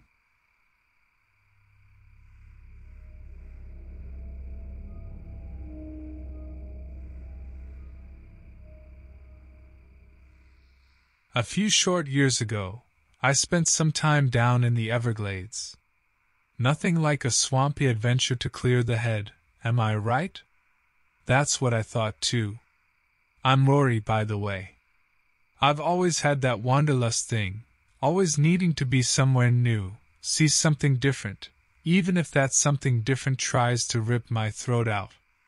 My plan was simple, just a few nights in that raised, screened-in cabin they call a chickie out on the water. Fishing during the day, watching the gators glide by at night, maybe even wrestle one if I felt really brave. But Florida had other plans. Mother Nature always throws a curveball. I rented a canoe, loaded my gear, and set off down one of those narrow waterways that cut through the sawgrass. It felt surreal, all the green and brown tangled under that endless blue sky. Birds darted and buzzed around my head, and a fat dragonfly even landed on my hand for a second. I felt calm. A bit lonely, sure, but calm. Then came the smell. Like rotting meat left in the sun. I grimaced and looked around. Maybe a dead thing had drifted in and tangled up somewhere in the reeds. It stank bad enough to make your eyes water. I followed the scent, figuring I could deal with an animal carcass to put the stink to rest. The trail twisted and turned, the water getting shallower. Up ahead, something moved in the reeds. Not an alligator for sure, not that tall and gangly, but big. I stopped paddling. It was too far to see clearly, and with the stink, whatever it was, I didn't want to get much closer. Then it turned. Folks, I've been around. I took a trip out west, saw a mountain lion in the distance. I've been in the ocean with sharks. None of that, and I mean none of it, prepared me for this. The thing was tall, and too lean, like it had grown fast and the muscle hadn't caught up. The skin hung in loose folds, pale and almost translucent in places. The head, that was worse. Small, too small for that big lanky body, and it seemed stretched, the face pulled long. The eyes were black pits, and its mouth was stained dark red. It didn't roar. Didn't make a sound. Just stared at me with those empty eyes, then turned and stalked off deeper into the reeds. I watched the grass ripple as it moved away, heard a cracking noise like bones snapping. Then it was gone, leaving only silence and that awful stink. Swamp ape. I blurted out loud, the old stories echoing in my head. But that thing, if folklore is accurate, swamp apes don't eat their prey. This thing feasted. Night fell quickly, as it does down there. My chickie, once a welcome sight, now felt flimsy and small. I sat with my back to the wood walls, a hunting knife in my fist. It didn't feel like enough. Sleep wouldn't come, my ears strained for the slightest rustle of grass, the snap of a twig. At dawn I fled. I paddled so hard my arms burned, and I never looked back. When I finally reached the ranger station, my story tumbled out in a panicked babble. The ranger, old Mike, didn't mock me. He just nodded, face grim. "There's folks gone missing out there," he said, his voice low. "Never find a trace of 'em. Whatever's doing it ain't natural. He paused. Maybe it's time folks believe the old stories again. I booked the next flight home. Some parts of the world, some things, are better left unseen. Don't get me wrong, I still itch for adventure. I just don't feel the need to be the main character of every horror story anymore. The Everglades taught me that. Months passed, and I tried to shake it off. But nightmares gnawed at my sleep. Every rustle in the night made me jump. I read every account I could find, legends of backwoods beasts, old tales nearly forgotten. That's when I stumbled across it. Not the swamp ape, those stories seemed almost gentle now. No, what I found were the stories of the Wendigo. The twisted faces in the faded photographs mirrored what I'd seen. The lore, starving, insatiable, a creature born of hunger. Those disappearances in the Everglades that could have been it.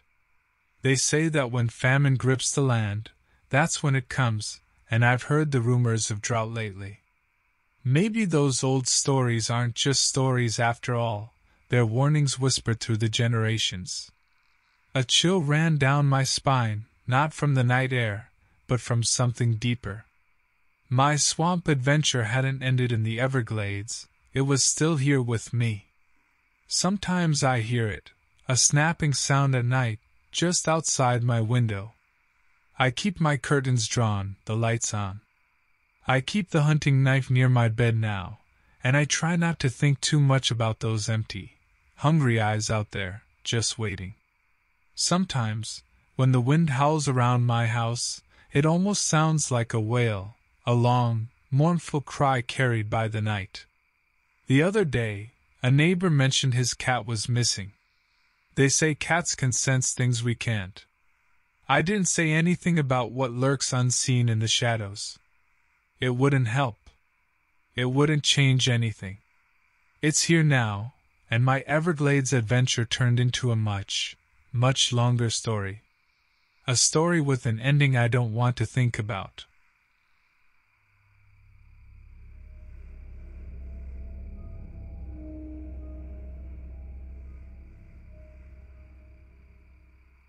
My name is Caddick Harrington, and I like my coffee black.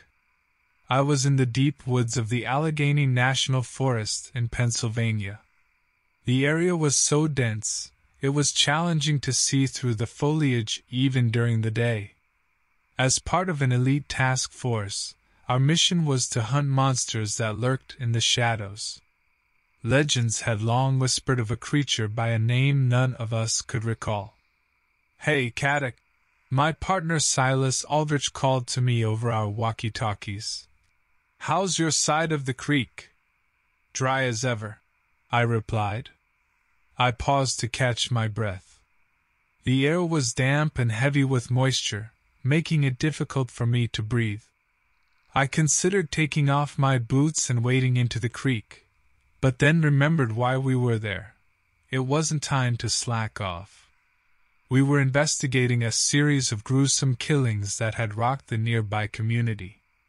All of them had something eerily similar, an unsettling sense of brutality and gore.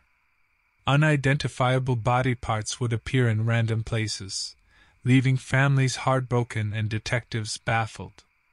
As darkness was setting upon us, Silas decided it wasn't wise for us to be separated, so he crossed over to my side of the creek. The victims, I discussed with Silas as we trekked onwards, haven't exhibited any sort of pattern. They come from all walks of life, professionals, teachers, students. "It's terrifying," Silas chimed in agreement. Continuing our descent through thick brush and uneven terrain, we both started feeling uneasy.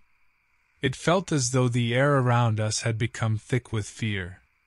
That's when we found it, a recently mauled body not far off the path. We radioed back to camp for backup without hesitating. Something was close by. As we stood there, the hairs on the back of our necks stood up in unison. Our senses sharpened, Our hands tightly gripped our flashlights and firearms. A low growl echoed through the trees, increasing in volume with each second.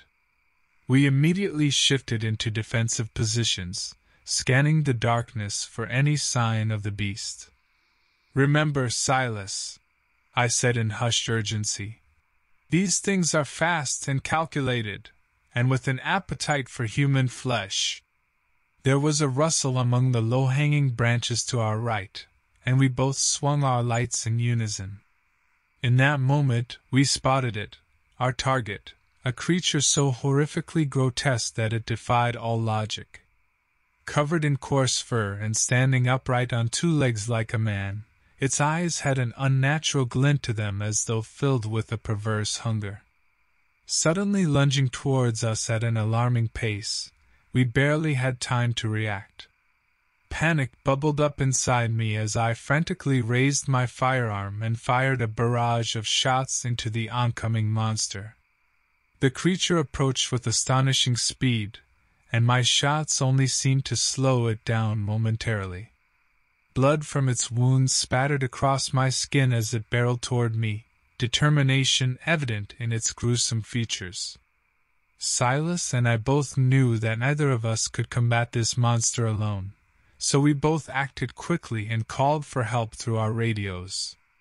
As the creature continued to advance, I fired another round at it, hoping to halt it long enough for backup to arrive. Popping sounds echoed around us as Silas added his own gunfire to mine. Yet, the creature appeared unfazed by our efforts. It continued to charge us with such force that my heart pounded in my chest. Suddenly, a surge of intense pain enveloped my shoulder as the creature struck me with one of its clawed limbs, sending me hurtling against the nearest tree trunk. With no time for a proper response, all I could do was scream in agony from the impact. Silas, realizing that he wouldn't be able to hold off this beast on his own, pleaded through our radio channels for immediate assistance. Fortunately, our distress signal had been heard. Reinforcements arrived just in time to witness the monstrous being racing after Silas.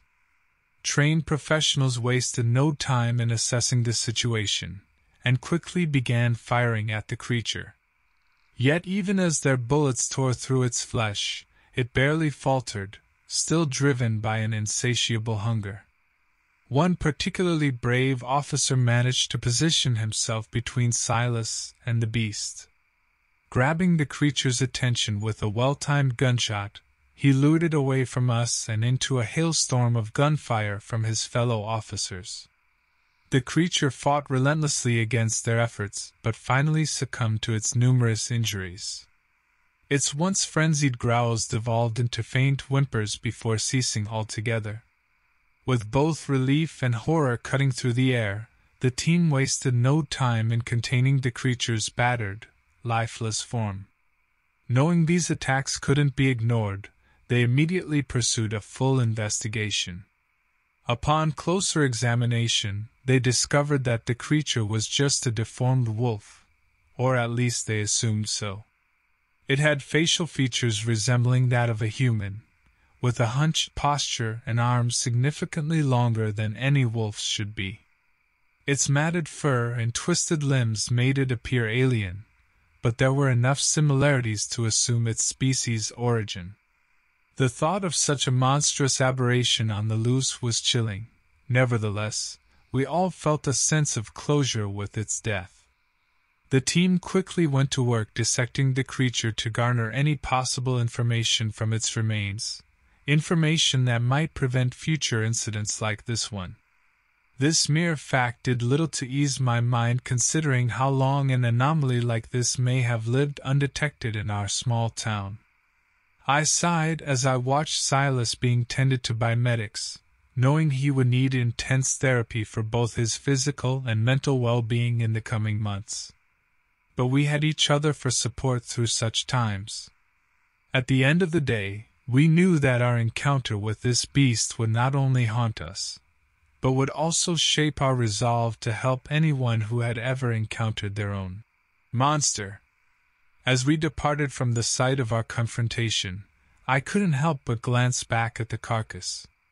One thought kept echoing in my mind. If such a mutation could occur in a seemingly ordinary wolf, what else hides in the shadows of our world unknown?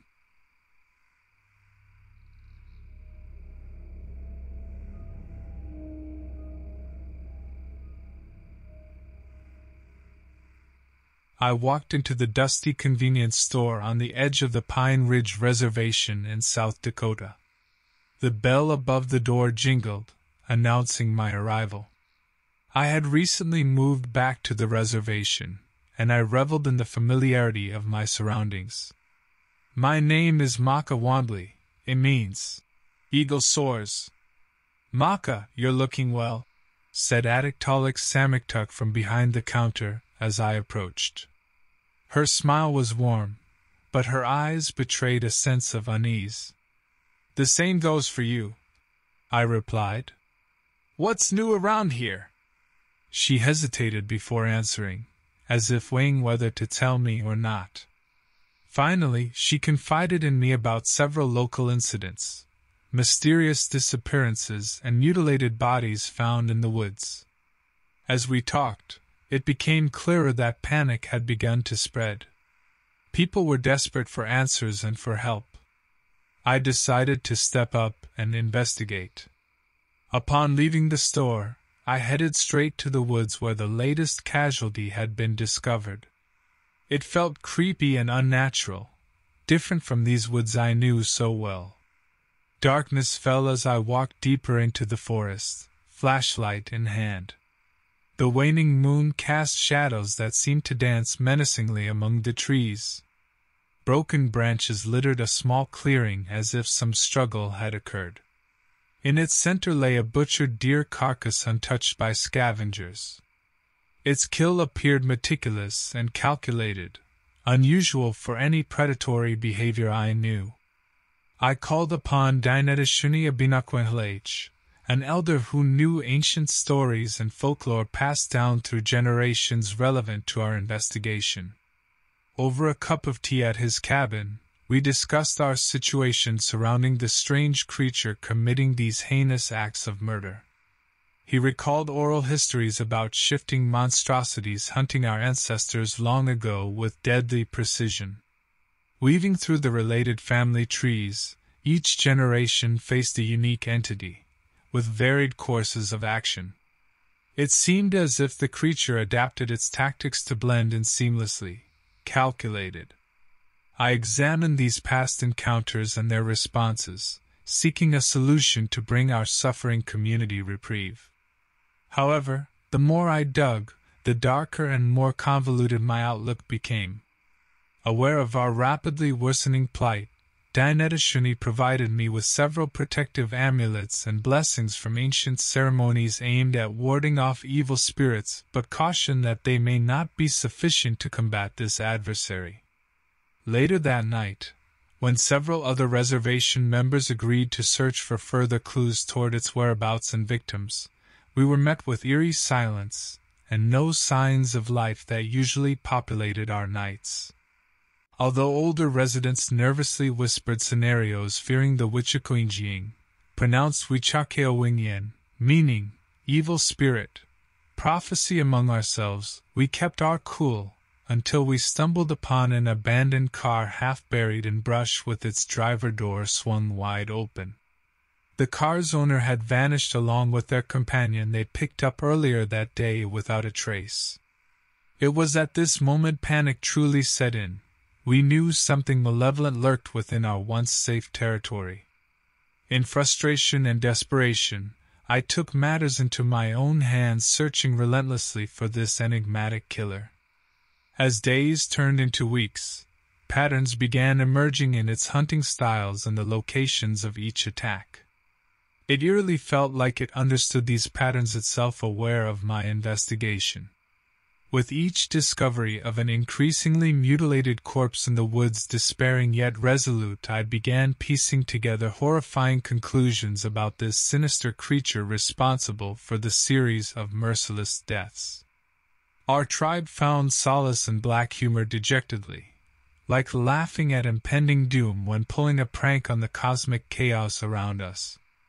One day, I stumbled upon a recent trail illuminated under flickering moonlight. Fresh human boot prints mingled with colossal distinct claw-like marks in the mud, making my heart race and stomach churn. As I followed the tracks, the ominous outline of a colossal figure became visible at the edge of my flashlight's dimming beam. Calling out cautiously, my voice faltered upon registering something viscerally wrong about its silhouette. The outline of this creature, because that's what I surely believed it to be now, was enough to make me shudder. It stood on two legs, disproportionately long in proportion to the rest of its muscular body. Its arms were equally elongated, extending almost down to the ground with large clawed fingers that twitched and dragged through the dirt. I was overtaken by sheer terror as I frantically searched my mind for options. Calling for help would likely attract the creature's attention, leading to my immediate demise or, perhaps even worse, a slow and torturous death. Equally, I couldn't just stand there and do nothing. So I did the only thing that seemed viable. I ran. My breath came in ragged gasps as I sprinted through the oppressive woods, attempting to trace my way back to the tribe. Heaving branches aside with trembling hands, thorny bushes scratched at my skin as if trying to pull me back into the creature's clutches. I could hear it pursuing me, or so I thought, a low rumble resonating through its throat as it chased me down with unnatural speed despite its bulk. The creature didn't make any attempt at stealth as it crashed through the underbrush and snapped branches underfoot. Finally reaching the edge of our territory, I desperately shouted for help from anyone who would listen. Some members of our tribe immediately rushed outside at my cries, wielding whatever makeshift weapons they could find in their haste. Quick-tempered Jake charged ahead despite his fear while Sarah hesitated on a safe distance ready to help when needed, her guttural growls sending shivers down my spine. Gripping tightly onto a solid piece of firewood myself, every instinct told me we wouldn't stand a chance against this monstrosity. But what other choice did we have? In those final moments before our encounter with doom itself, others joined us. Friends and family with courage and determination etched upon their faces. We readied ourselves in a shaky line, eyes wide and hearts pounding. But as we all turned to face the creature, it was nowhere to be seen. The sounds of pursuit had stopped abruptly, replaced only by the unsettling silence of the woods. It was as if the creature had evaporated into thin air. With our tribe bewildered yet shaken, we had no option but to wait, and long days turned into longer nights as the creature never revealed itself. Some of us began to hope that it had retreated for good while others feared that it lurked nearby still, waiting for an opportune moment to strike again. When finally we dared venture back into the woods, we were met with a macabre scene, the not-too-distant corpse of another victim. With equal parts dread and sorrow, we carefully took note of the scene to better understand the seemingly invulnerable beast that terrorized us. Though it may have almost felt like a futile exercise in suffering, I knew that this newfound knowledge might help us find a way to protect ourselves from such a threat in the future. As we solemnly left the grisly scene behind us, I realized that perhaps our tribe's dark humor wasn't so dejected after all. It was merely a necessary coping mechanism in a world that had quickly become overrun by chaos and fear. Though we lost several more of our own to this wretched creature over time, part of me will always believe that it was thanks to our persistence and determination, and even our laughter, that we managed to hold on at all.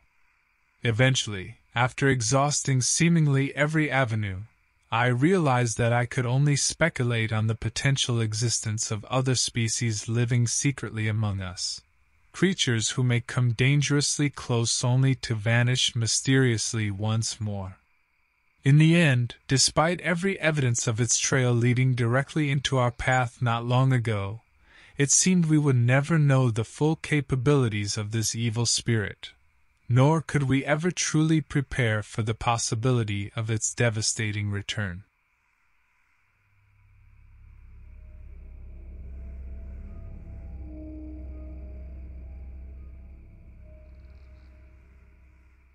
I was driving my truck down a dusty road in a remote area of Nevada, hauling a fresh load of goods that needed to be delivered the following morning. My name is Braden Quinn, and for as long as I can remember, driving had been my life. The open road and the freedom to roam wherever I pleased was something that I never took for granted.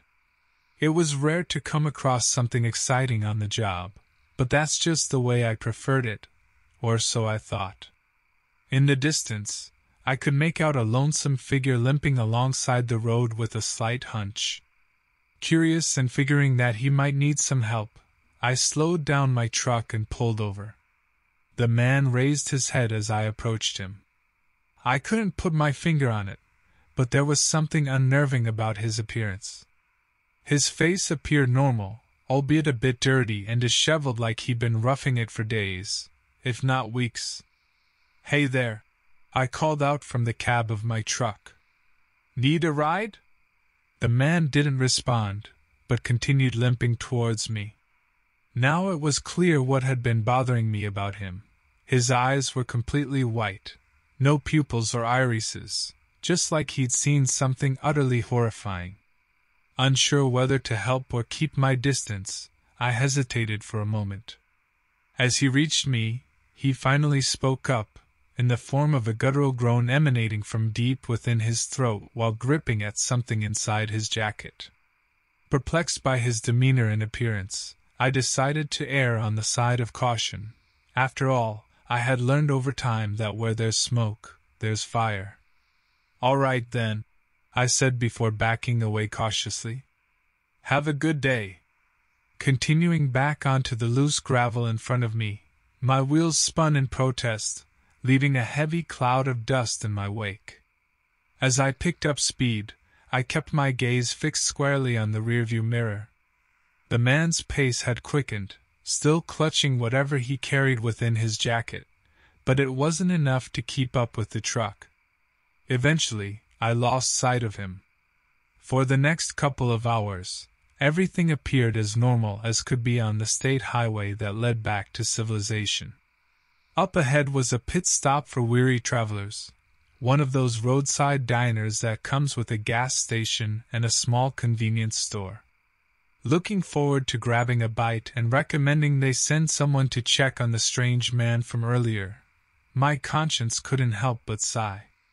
After fueling up my rig and getting a plate of greasy, heart-attack-inducing food, I walked into the diner to find myself some company.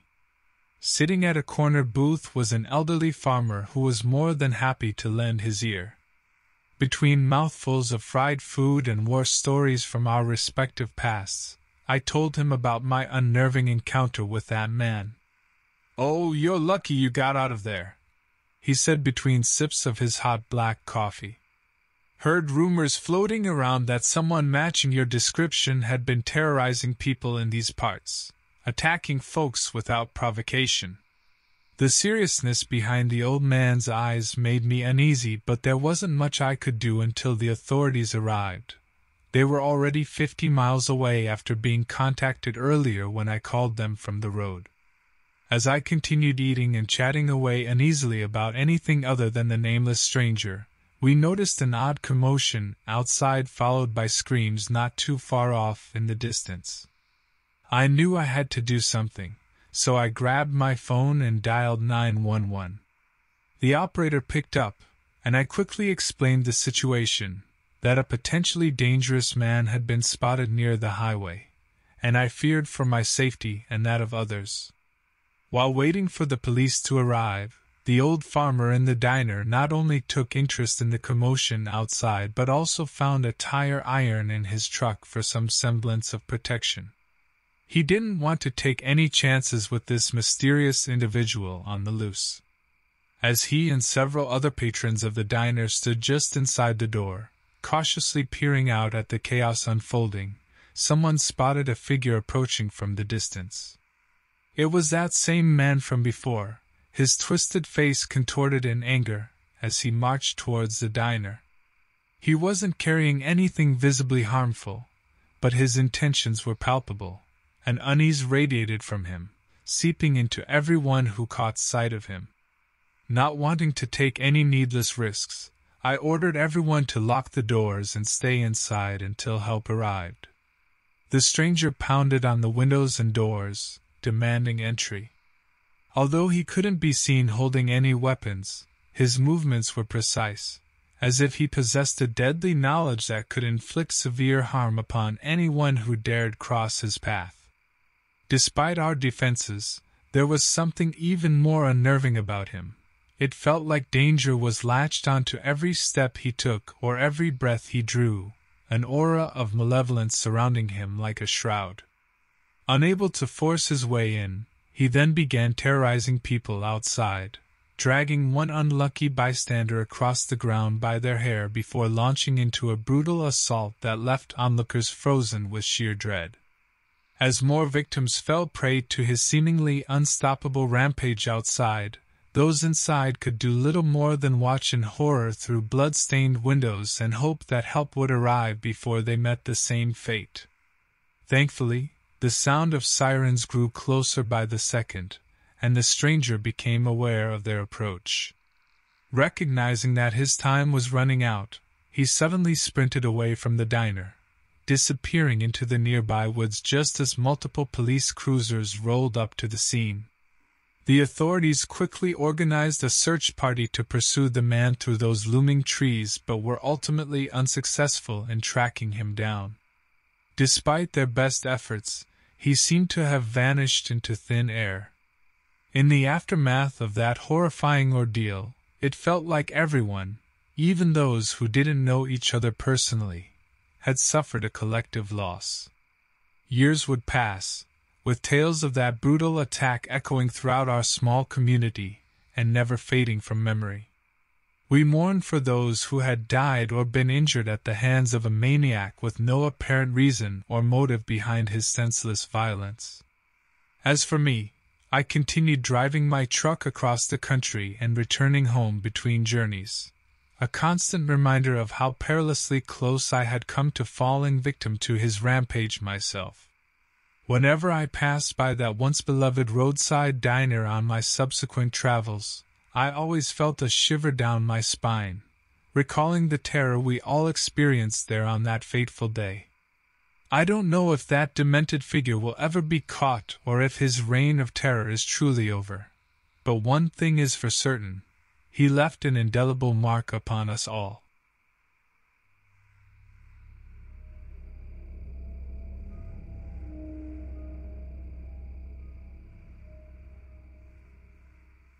I remember that day like the back of my hand, not for any important event or appointment, but for what transpired in the shadows.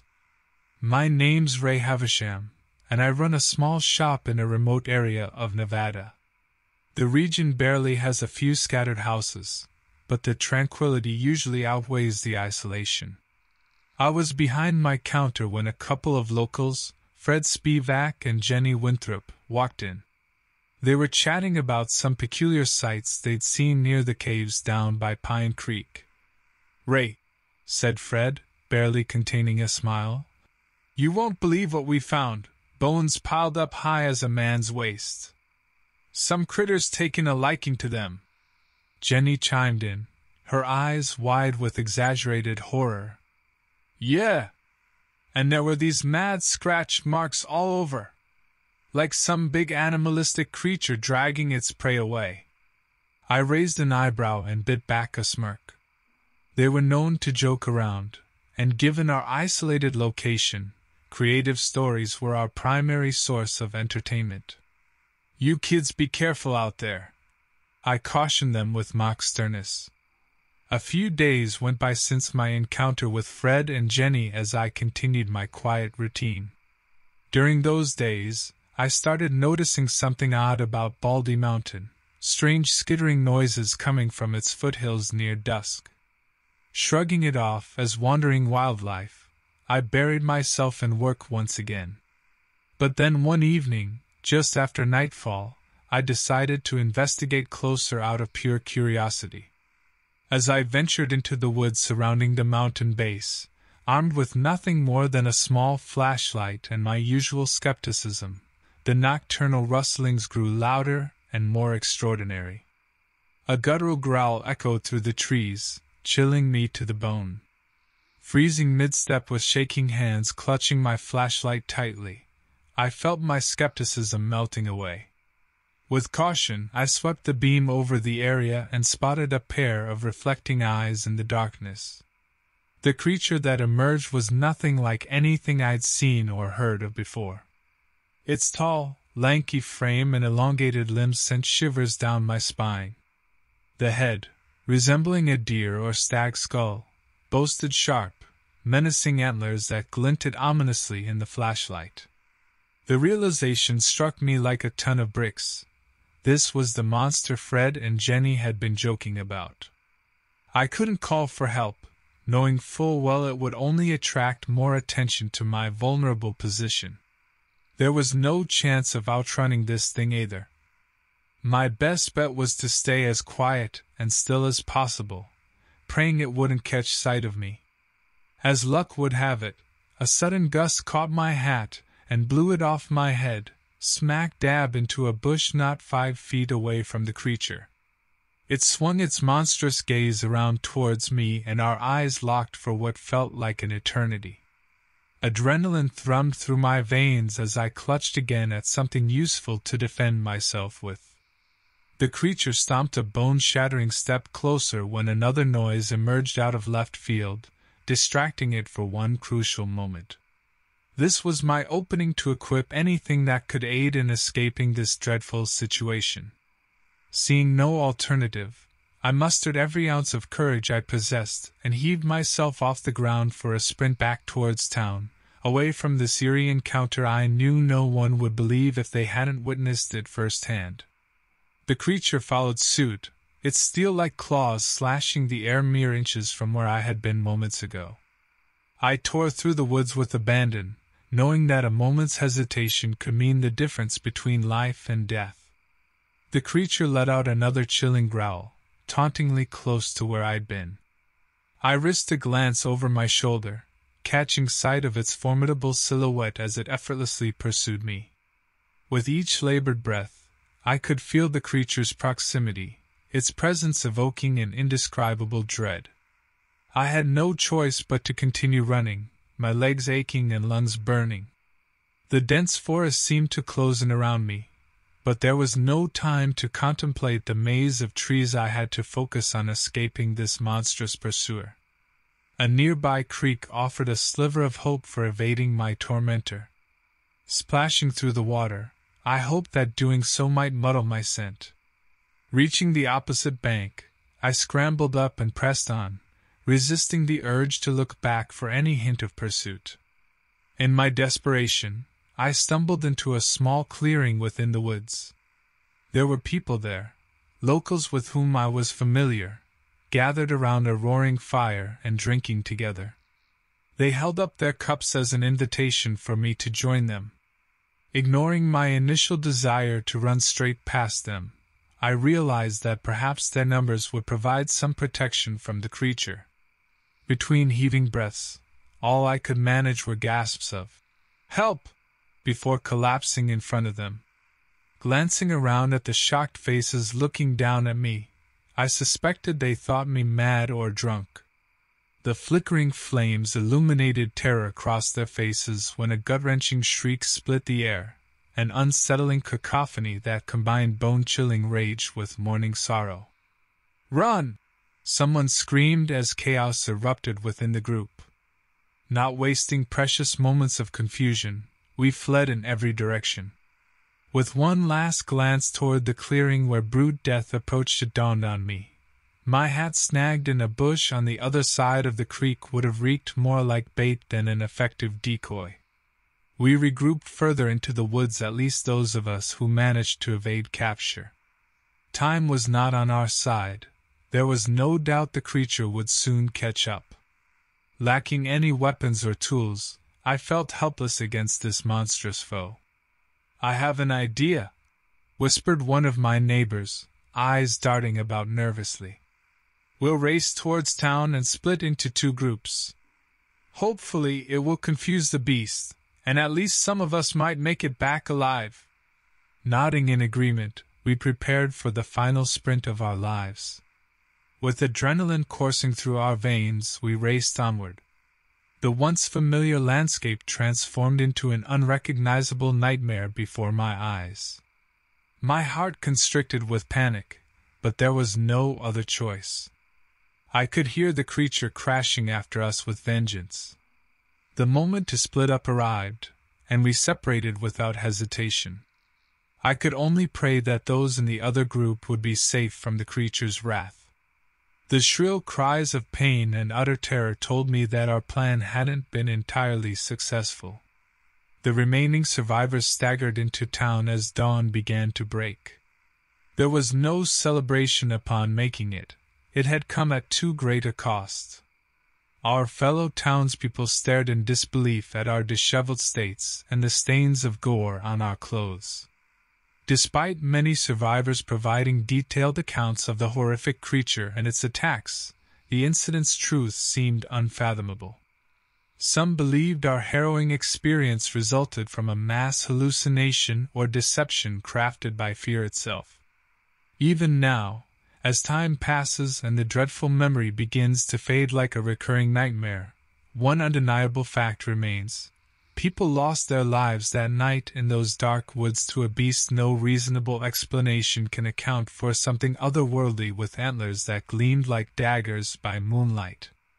Many have attempted to understand what happened that fateful evening. Yet, in every way that matters, it remains an unsolvable enigma, a ghastly tale passed down through generations as a grim reminder of the unidentifiable horrors that still lurk in these woods, seemingly driven by an insatiable need for blood and ruin.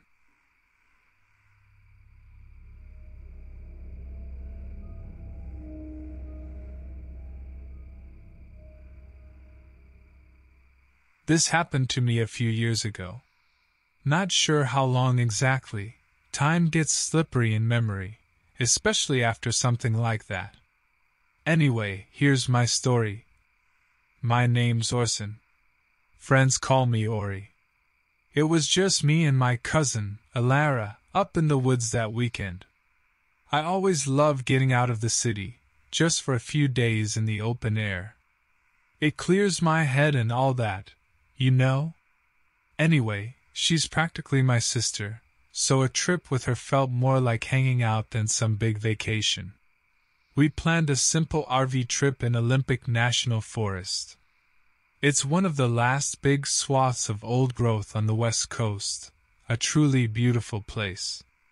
The trees seemed to reach the sky, covered in thick carpets of moss. Always an adventure going up there. Well, this time turned out to be a little too real. This was around the 4th day. We found this secluded grove nestled between moss-covered boulders. Just off the side of the road, felt quiet and safe. Plus, it was level enough for the RV bonus. At our age, comfort matters more than roughing it in your average tent setup. Anyway, we're sitting out there, the sun dipping down with those streaks of color through the woods, breathtaking. Just chatting, enjoying the peace. That's when I see something move between the trees way off. Big thing too, probably 6 feet anyway, stocky with dark matted hair. At first, I thought it was a bear, just ambling off like they do. So, we head inside the RV to be on the safe side. We make dinner, watch the sunset, the usual relaxing evening routine. At one point, though, a scratching sound starts around the door. Like nails on the paneling. Alara jumps. I do too, if I'm honest. I peek out, don't see anything, and figure maybe it's a branch scraping from the wind. The night wears on. But that uneasy feeling doesn't leave me. Then we both hear noises again. Thuds against the side of the RV this time, something throwing its weight against it. This isn't the wind. Or a bear. Do you think, could it be? Alara trails off, voice shaking. We were always into Bigfoot folklore, sharing those silly documentaries over beers as a joke. Not so funny now. We both knew there weren't supposed to be any here, this far south. The reports were way up north in the Cascades. Still, that was the most logical explanation, even if it didn't quite make sense. Suddenly, there's a sharp sound, almost a metallic crack. We both duck into the corner, terrified. That's when the RV starts rocking back and forth violently. Whatever was out there wasn't just curious, it was trying to get in. The windows were small, thank God, but then a scream cuts through the night. It's Alara. She points wildly through one, voice high and tight. There, standing tall outside the window, bathed in the soft yellow of our RV lights, was a pair of huge, glowing red eyes. Even with the distance and light, the detail was shocking. I could see the thick muscles below matted dark fur, the huge hands on the sill, fingers as long as my forearm. Its face was mostly masked by shadow, but even then, I felt its predatory gaze piercing right through me. And then, nothing. Not even a rustle of leaves. It was like it simply vanished. Alara is crying hard now, whimpering through uneven breaths. In the silence after, all we can hear is the blood pounding in my ears. We have to go. Right now, I shout, jumping into the driver's seat and fumbling with the keys. It was a miracle that the RV even started. That thing could have trashed the engine as easy as looking at it. The thing didn't even attempt to slow us down. I floored it, getting back on the road and not stopping until we hit the freeway. Alara didn't say a word the whole drive back. Neither did I. Eventually, we got to a gas station where she called the police. Told them all of it, the sounds, the eyes, everything. It felt ridiculous even hearing myself say it out loud. They checked our story, even drove us back to the spot. Found nothing, of course. We both swore off camping, at least up there anyway. Still get shivers thinking about those giant glowing eyes in the window. Even writing this gives me an uneasy feeling. Maybe those legends aren't so legendary after all.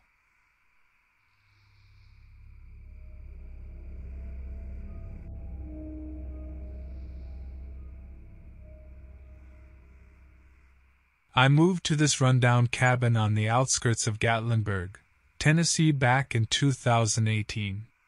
Figured it was a good place to finally write that book I'd been dreaming about since I was a kid, you know, the whole tortured artist thing. And maybe the mountain air would clear the last of that nasty LA smog out of my system.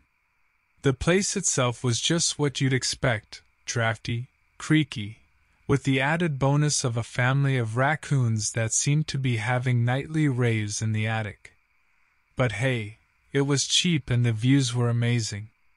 Plus, after years of cramped, overpriced apartments, the isolation felt nice at first. A few months in, things started to feel off. I started hearing things at night. Footsteps outside the cabin, scratching sounds from the roof. At first, I chalked it up to the old house setting and maybe the occasional animal. But it just got worse. Sometimes I'd wake up to find things moved, a drawer slightly ajar or a book knocked off the shelf. Then there were the nights I swore I saw a flicker of movement just outside my window, but it was gone before I could be sure. One afternoon, I was hiking on the old mill trail, that winding path that snakes along the river. I loved that spot, always felt alone in the best way. But that day, I felt like I was being watched. It was a prickling feeling at the back of my neck. I kept turning, expecting to see another hiker, but no one was there. I told myself I was being paranoid, jumping at shadows, letting the loneliness play with my head. But that gut feeling, the sense that somehow everything was tilted just a little bit off, stuck with me. It all came to a head about a week later. I was in town for groceries, getting my usual supplies at the dinky little market. The lady at the counter, Trudy, bless her heart, was a fountain of local gossip. "You hear about that fellow they found out on Roaring Fork?" she clucked as she bagged my sad-looking carrots. I shrugged. "No, what happened?" Her eyes widened. "Poor fellow up and disappeared a while back. Sheriff went searching after a few weeks, found him finally, what was left of him, at least." Her voice dropped to a whisper. "They say it was an animal attack." I felt those words settle in my stomach like a cold stone. Animal attack. I just knew, it wasn't that simple. Back at the cabin, the silence suddenly felt heavy. I started barricading the door at night, the window shades always drawn. I couldn't shake the feeling, the certainty, that he was out there, watching me. Whoever he was. One night, I was working late.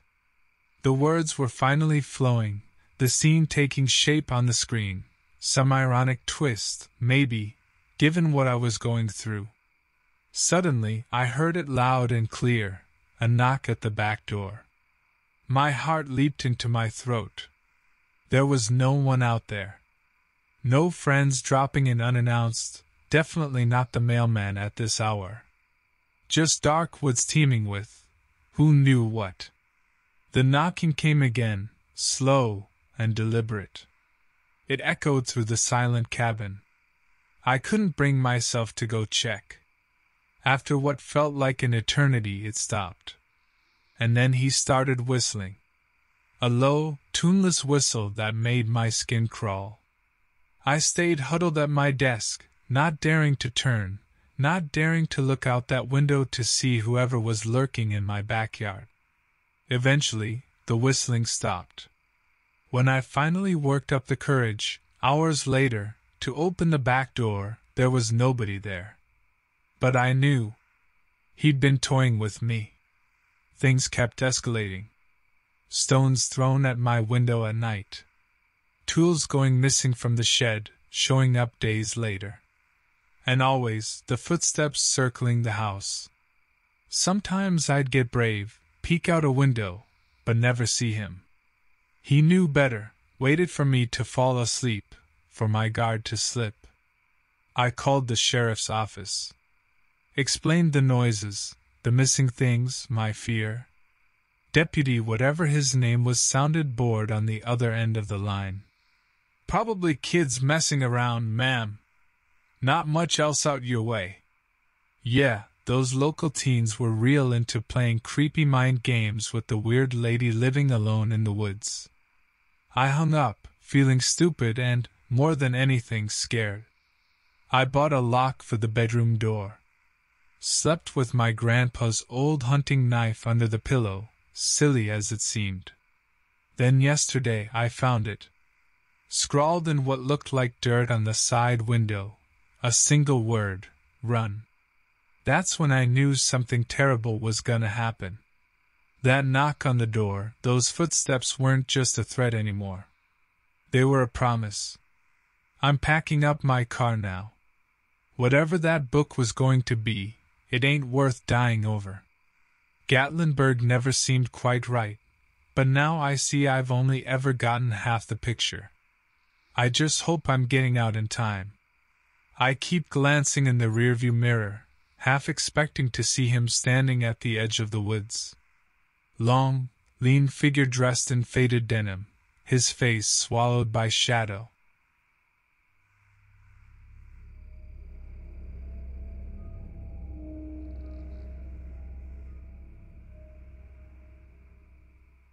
This happened to me 9 years ago, right before everything changed. I'm Zed Talbot, a forest worker in the wooded areas of western Maine. My days usually revolve around maintaining trails and observing wildlife. One morning, I met my coworker, Eliseo Anderton. We were assigned to maintenance near remote parts of the woods. As we prepared our equipment, Eliseo joked about forgetting his lunch and having to rely on his foraging skills to survive the day. Our work went smoothly for most of the morning until we stumbled upon a gruesome sight at the edge of a clearing, a pile of human bones. We reported it immediately and waited for local authorities to arrive. When they finally showed up, they examined the remains and suspected that an animal might be responsible for the disturbing scene. With that idea in mind, we were tasked with accompanying 2 rangers, Hester Kinley and Griff Sterling, while they searched for potential threats. Of course, the job had started as just another day but had turned into something far more intense. On our way through thick foliage, Hester found an abandoned, dilapidated cabin hidden among the trees. Upon entry, Griff discovered a stack of old newspapers with headlines about missing persons in the area dating back decades. An ominous feeling settled over us as we stepped back outside. The tension was palpable as Griff shared stories about rarely seen big cats or bears that might be responsible for all these disappearances. He cautioned us about venturing too far from civilization. Predators tend to lurk where humans least expect them. We set up camp near a running stream when evening fell. The 4 of us sat together by the fire, listening to distant sounds echoing through the dark forest. Griff suggested some relief by sharing funny anecdotes of his childhood spent exploring Maine's wilderness. It was close to midnight when Hester interrupted our laughter with a concerned expression. She pointed towards an enormous shadow that seemed to emerge from the woods. At first, I thought it might be a trick of my eyes, but as the shape came closer, there was no mistaking its chilling reality. It towered well over 8 feet tall, with long, wiry limbs draped in tattered fur. Its face was covered in pale skin tightly stretched over an elongated skull. With large eyes staring at us without blinking or acknowledging our fear, it appeared intent on advancing toward us. We leaped into action without hesitation, each grabbing our gear and sprinting off into the dark forest. From behind me, I heard the creature's heavy footsteps gaining on us. Amidst our panic, Griff yelled at us to stop abruptly. With seconds to collect ourselves, Griff instructed Hester to call for help while Eliseo and I helped him uncover a net he had prepared for emergencies like this. We barely managed to set it up before the creature lunged at us. As it broke through the tree line, we triggered the net that trapped our pursuer momentarily. Griff nosedived for his bag and rummaged around until discovering 2 flare guns inside. Griff threw one of the flare guns to me and handed the other to Eliseo. As we aimed at the creature, Hester frantically dialed for help on her phone. Griff had no expectations of us hitting the creature directly, but he hoped that the flares would scare it away. We fired our flare guns at the creature in unison as it struggled against the net. The flares struck near it, igniting part of its fur. The intensity of the glaring flames sent it yelping back into the shadows, as we seized this opportunity to retreat further into the forest. As we caught our breath, Eliseo revealed that he, too, had seen such creatures before, a community living just at the outskirts of a distant town. He wondered whether this was one of them, or if similar species existed elsewhere. On Hester's phone, we could hear a voice on speakerphone confirming that help was on its way. With our temporary safety secured, Eliseo explained more about his experience dealing with these enigmatic beings. It was several years ago when he first encountered them in an isolated community located deep within an old forest. Their bodies resembled those of humans with certain primordial features exaggerated. They had developed their own culture, and a seemingly primitive language spoken amongst themselves. Although not particularly hostile, they were highly territorial and would vigorously defend their territory whenever they perceived a threat. He proceeded to recount how their town had achieved an uneasy truce with this strange group by offering food and supplies as reluctant appeasement. As Eliseo finished his story, Hester received a message confirming help was minutes away. We anxiously awaited their arrival while simultaneously dreading any resurgence from our mysterious aggressor. As promised, headlights soon pierced through the darkness as a rescue team arrived on ATVs armed with high-caliber weapons and bright searchlights aimed into the forest depths. The leader approached us, introducing himself as Agent Turner. He explained that they specialized in dealing with unusual threats, creatures like the one we encountered. He reassured us that their mission was to ensure our safety by neutralizing the creature. As we clung together amidst the night's eerie silence, we suddenly heard a familiar guttural snarl. The creature charged out from the shadows, its injuries only serving to amplify its rage. In a collective and coordinated effort, Agent Turner and his team opened fire on the beast. Their bullets punctured its body in bursts of gore and agony, causing it to tumble back into the darkness. We knew it wasn't the end. We could now consider ourselves part of a broader conflict revolving around forces beyond our understanding. As we stumbled back into civilization, Eliseo blankly stared at a map of similar encampments dotted throughout the region, muttering and mulling over possible explanations. Over the next few days, we tried to piece together what had occurred during that harrowing night. Hester shared her traumatic experience with a close friend who worked in a research facility. Through her friend's connections, our story eventually reached an expert in cryptozoology who contacted us for further information.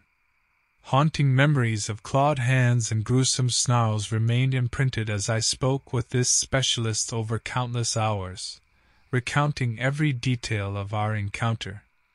Although no concrete answers were found about these enigmatic creatures' existence, our experiences helped shine a spotlight on an eerie unknown looming at humanity's boundaries. In the end, I can only ponder how deep this mystery extends, how many other creatures lurk between cracks in reality, or at the edges of human settlements. And more concerning still, what could provoke them to abandon their seclusion and begin encroaching upon our world? While Griff never returned to his adventurous stories around campfires in Maine's wilderness, Eliseo dedicated his life to uncovering the truth behind these creatures and their origins. As for Hester, she joined the cryptozoologist and began conducting her own research on the connection between these creatures and human history. And me, I returned to my regular life, forever cautious of what could be hiding in dark forests just beyond the fringes of our world.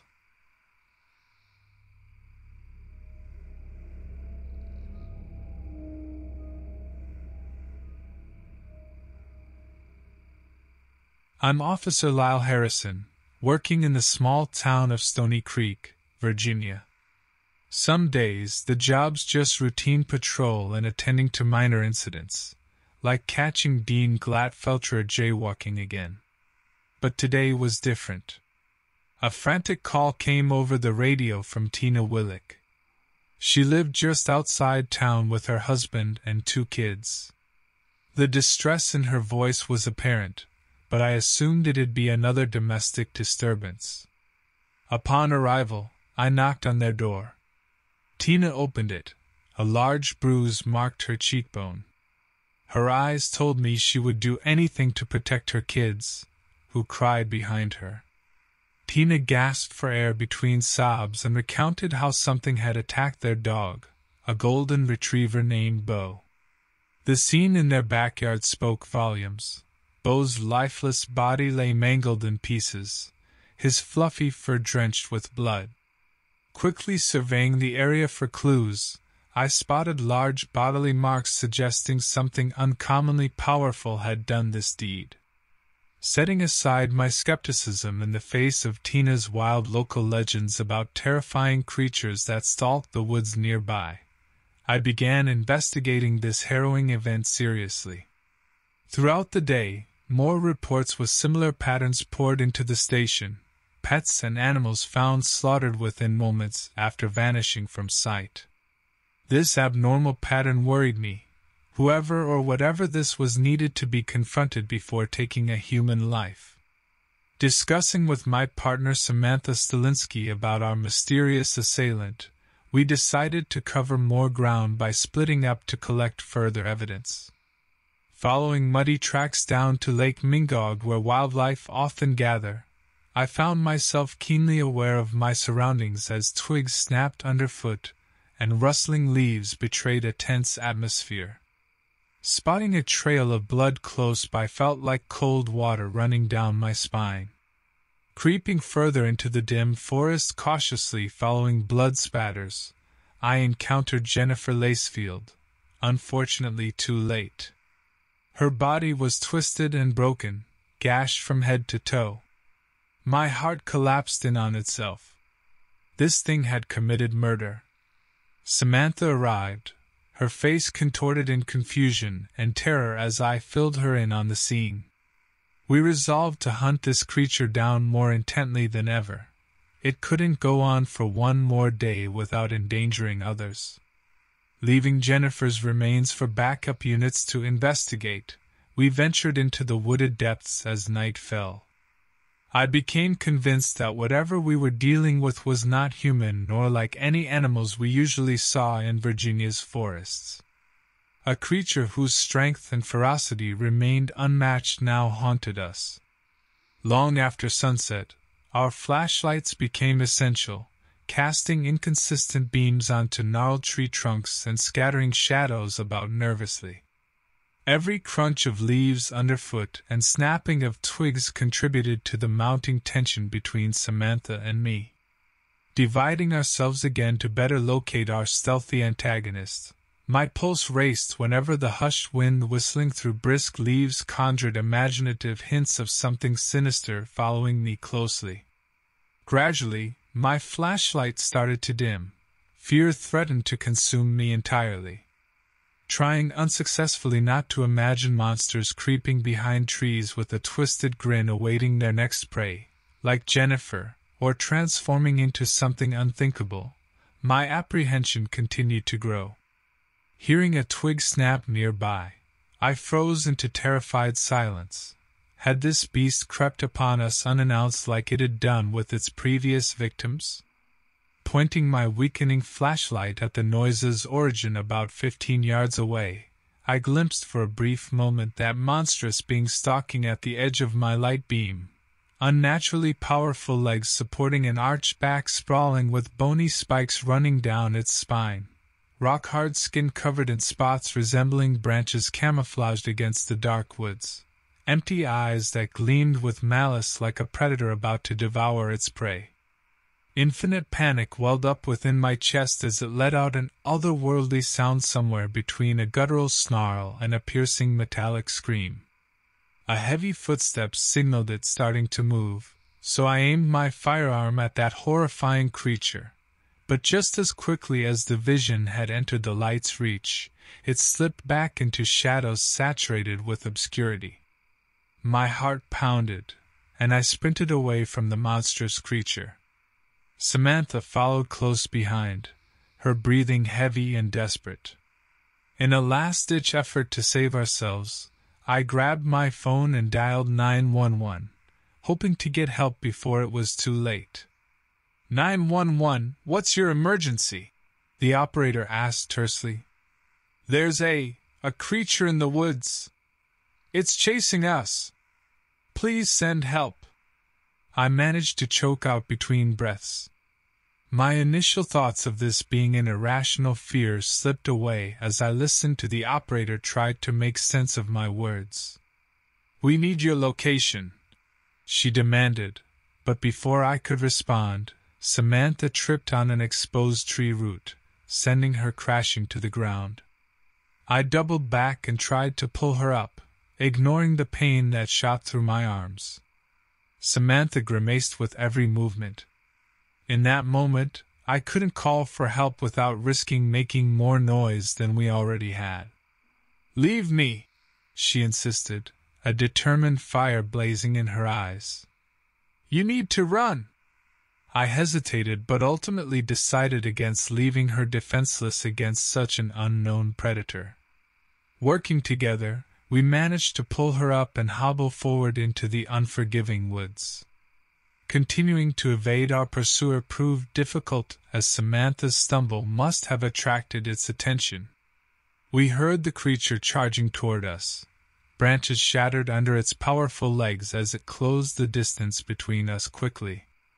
Before we knew it, we could feel its hot breath on our necks. We stumbled into a clearing where moonlight momentarily illuminated our surroundings long enough for us to see a group of park rangers near their vehicle. A flicker of hope appeared within us as we screamed for their attention. The rangers quickly assessed the situation and ushered us into their truck while two of them bravely stood guard against this mysterious beast. As I stared at the rangers' stern faces, I knew they were grappling with the improbability of our situation. The truck sped away from the scene, and I attempted to explain our encounter, though my words barely made sense even to myself. "It was like nothing we've ever seen, a terrifying creature that seemed to blend with the woods." One of the more experienced rangers nodded grimly, and then glanced at his colleague. "Jerry, call it in. We've got a wildlife incident situation that needs documentation." Beyond exhausted, Samantha and I rested in the back seat as we felt safe for the first time since our horrifying ordeal began. The rangers contacted their headquarters and reported the incident with a strange mixture of disbelief and urgent concern. Upon reaching the ranger station, Samantha and I submitted our statements, trying to recount every grisly detail of our narrow escape from such a menacing entity. As investigators started examining the area where we'd seen the creature, we couldn't shake away an unspoken dread. Days passed after our harrowing experience, and we learned that a search party had discovered grisly remnants of multiple unsolved missing person cases scattered throughout those dark, foreboding woods.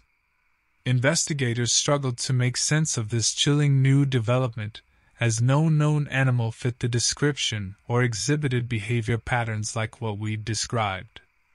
Our rescue by park rangers had been fortunate, but also served as a somber reminder of those who hadn't made it out alive from this nightmarish predator. As we attempted to reclaim some semblance of normalcy in our lives, news broadcasts shared further discoveries about this enigmatic monster that now haunted many others besides ourselves. Ultimately, a consensus arose in which no one could determine what kind of creature had been responsible for those gruesome attacks. But every piece of evidence found pointed to something that defied all known classifications. Trying to put the haunting memories behind us, Samantha and I vowed to avoid the treacherous woods where our lives had been irrevocably altered. We knew that no matter the outcome of this investigation, any answers we might have sought remained hidden, locked away in the eerie, dark whispers of the forest that still echoed in our minds.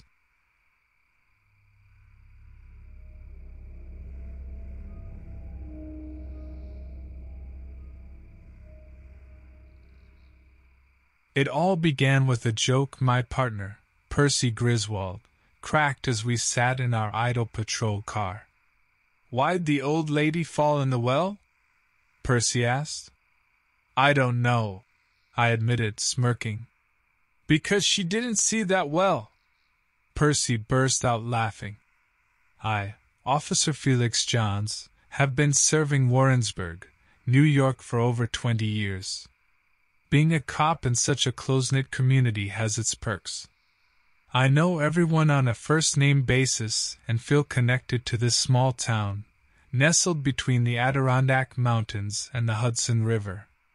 Little did I know that life was about to take an unexpected turn in Warrensburg, a picturesque landscape where nothing remotely horrifying ever occurs. Percy and I were patrolling the outskirts of Lake George when we received a call from dispatch. Apparently, a hiker had stumbled upon something unsettling just off the trail at Prospect Mountain. Upon arriving on the scene, we were met with gory devastation. A man lay face down in a pool of blood. It was evident his throat had been slashed open by something that looked like a razor-sharp blade. The sheer brutality of this ghastly scene was nothing short of paralyzing for our small town's police department. As investigations commenced, missing persons cases from the surrounding areas began to pile up. Following fresh footprints from the murder site, the trail led us to an abandoned cabin deep within the woods around Buck Mountain. When we cautiously entered the dilapidated structure, there was an uneasy silence that made us feel uncomfortable at once. As we inspected the empty rooms inside, Percy broke into hesitant conversation just to fill the space. "Did you hear about Lenny's bowling score last night?" he mumbled sheepishly. "Percy," I whispered through grit teeth as I noticed scratch marks gouging into one of the cabin floorboards. The marks seemed concentrated around an ominous trapdoor hidden in one corner. "Need any help over there?" Percy asked as he approached, suddenly serious. We hesitated before lifting that locked door. The bolt was rusty, but something was making a scrapping sound from beneath it. We exchanged glances and decided to call for backup. I radioed the station and requested additional units, which hastened towards the scene with sirens wailing in the woods. Before they had even arrived, all of us heard a terrifying bawl echoing from the woods behind the cabin. Forgetting our previous apprehension, we rushed outside only to see a monstrous creature standing imposingly atop Buck Mountain. It had an elongated body, muscular limbs, and black eyes in a face that was both familiar and chillingly alien. The creature leaped down from its perch with frightening agility and attacked an officer who had just stepped out of his car. Its clawed hand clashed against his chest like a bullet, throwing him backward as several others started to open fire. As the gunshots rang out around us, this creature advanced upon its prey while showing no sign of wear or pain. It stalked quickly toward me yet displayed no interest in Percy, who was desperately trying to clear his jammed pistol before becoming another casualty of this horrific night. Armed with my shotgun and sheer adrenaline coursing through my veins, I fired shot after shot at the abomination as it closed in on me. Each round made little impact on its grotesque form. With one swift motion, it grabbed Percy by the neck and crushed him with sickening ease. Subsequent bullets pummeled into its body as my fallen partner's lifeless eyes stared at me accusingly. I wish I could have done more for him. It was then that those black eyes locked onto me and charged forward with horrifying intent while I continued firing. In that moment, sweat dripping from my forehead, I knew I had no other option but to try and escape. As the creature lunged towards me, I dropped my now empty shotgun and sprinted back into the cabin with an overwhelming urge to survive. Inside, I quickly locked the door and radioed for more help, my voice quivering, trying desperately to explain the creature's deadly attack on Percy. The dispatcher assured me that additional units were on their way, urging me to stay inside and stay safe until they arrived. My legs trembled, realizing that there was nowhere left to hide from this monstrous threat. Moments later, a deafening crash filled the cabin as the creature tore through the front door like paper. Splintered wood showered around me. Its unnatural roar pierced my ears. From what little was left of the once pristine door, I could see its sharp teeth bared in rage and saliva dripping from its open mouth. With no time for mourning Percy or thinking about anything else but survival, I made a run for the back door, narrowly avoiding the swiping claw of the creature. Once outside, I stumbled upon an abandoned all-terrain vehicle, ATV, tucked away behind Jasper's cabin. Climbing onto it with haste and fumbling with the ignition keys left behind by chance or fate, I listened as a handful of officers arrived on scene just in time to provide some cover fire. The engine roared to life beneath me as bullets whizzed overhead. Officers screamed orders to others while some reloaded weapons in a vain attempt to halt the creature's advances. Amongst all this chaos and death, it was clear no one knew how to put this thing down or if they could at all. Refusing to waste any more time or resources, knowing full well that others could be killed by lingering any longer, I sped off onto the beaten forest trail. My heart pounded as I navigated through the dense woods on the ATV, convinced that the abomination was close behind. Every rustle of leaves and snapping twig heightened my fear, but, at that moment, all I could focus on was getting away from this nightmare. With a painful plunge, the ATV hit an unexpected ditch, tossing me clear off and onto the forest floor. My head spun from the impact as I struggled to regain my bearings. The officers who had arrived lay injured or worse back at the station, while others fought a seemingly unwinnable battle against something that defied nature. I pushed myself up with trembling arms, looking at my surroundings in hopes of finding a way to outrun this indefinable terror. That's when I noticed an abandoned mine up ahead, its entrance still dark and looming after years of disuse.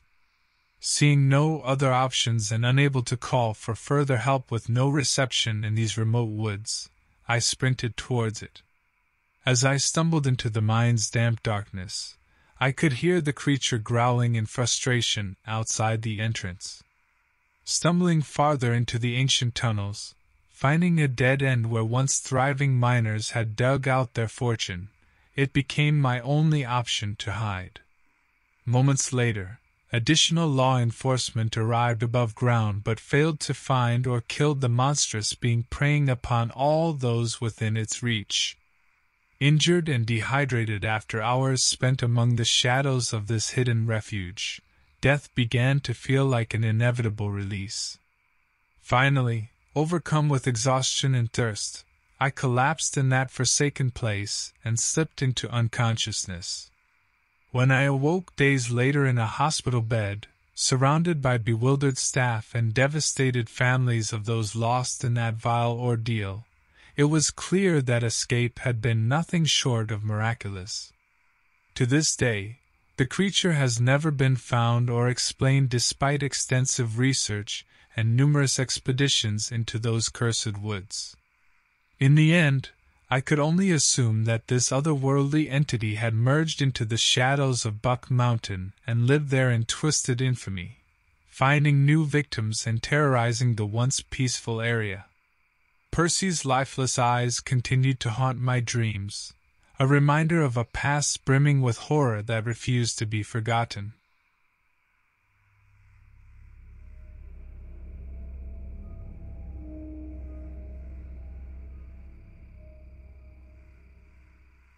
As I sat on the porch of my cabin, I couldn't help but recall the troubled past that had led me to seek refuge here. Life hadn't been easy, but this cabin in the woods of Oregon had become a safe haven where I could escape the chaos in my life. My name is Bartholomew Rindfleisch, and people often called me Bart. I spent my days walking through the tall trees and tending to the small garden that was starting to flourish. The peaceful sounds of nature were a welcome change from the noise and commotion of city life. One day, while out tending to my garden, I noticed something odd. My vegetable patch was trampled. Tracks led away from the destroyed plants and deeper into the woods. Curious about this disruption, I decided to investigate. As I followed the tracks, I discovered a scene that made my stomach drop. mangled remains of small animals littered among the plants and bushes. Whichever creature had done this left no trace other than the havoc it caused. I continued searching for clues in hopes of identifying the culprit. With increasing concern, I found several indistinct tracks leading to a nearby cave. The entrance was half concealed by vegetation. As cautiously as possible, I peered into the darkness. A low growl reverberated through the air, making me jump back in fear. Before me stood a hulking figure on all fours.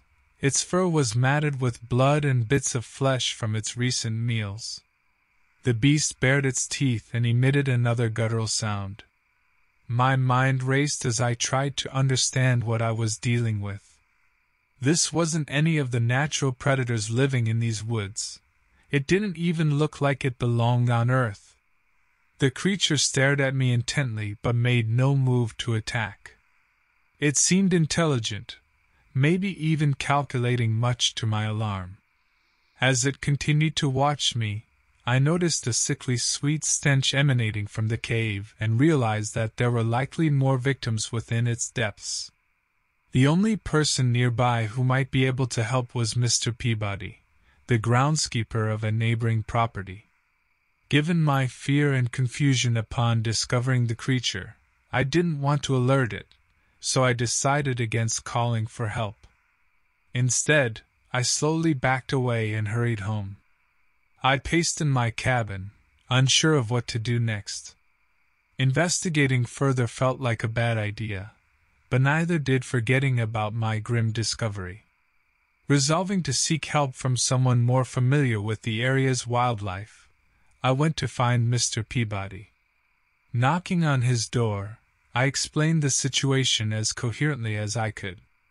He listened intently and then reached behind him for a worn, albeit very real, book of local legends. As we flipped through the pages, one particular illustration caught my eye, an ancient creature combining elements of wolf and bear that locals believed lived deep within the forest caves. Was this monstrous beast responsible for the carnage I had discovered? That night, armed with flashlights and old hunting rifles from Peabody's shed, we ventured into the woods near my vegetable garden. The tracks led us back to the cave where I had encountered the terrifying creature earlier in the day. Our hearts pounded as we moved forward cautiously into encroaching darkness. The air inside grew colder and heavier with each step. I felt as though we were trespassing into something ancient and malevolent. We reached a chamber deep within the cave where fresh claw marks marred every surface. Bones crushed from previous victims laid everywhere, producing an odor too horrible to describe. Suddenly, a guttural growl echoed through the chamber, and there it stood menacing with bloodied snarls. The creature seemed prepared to defend its territory violently.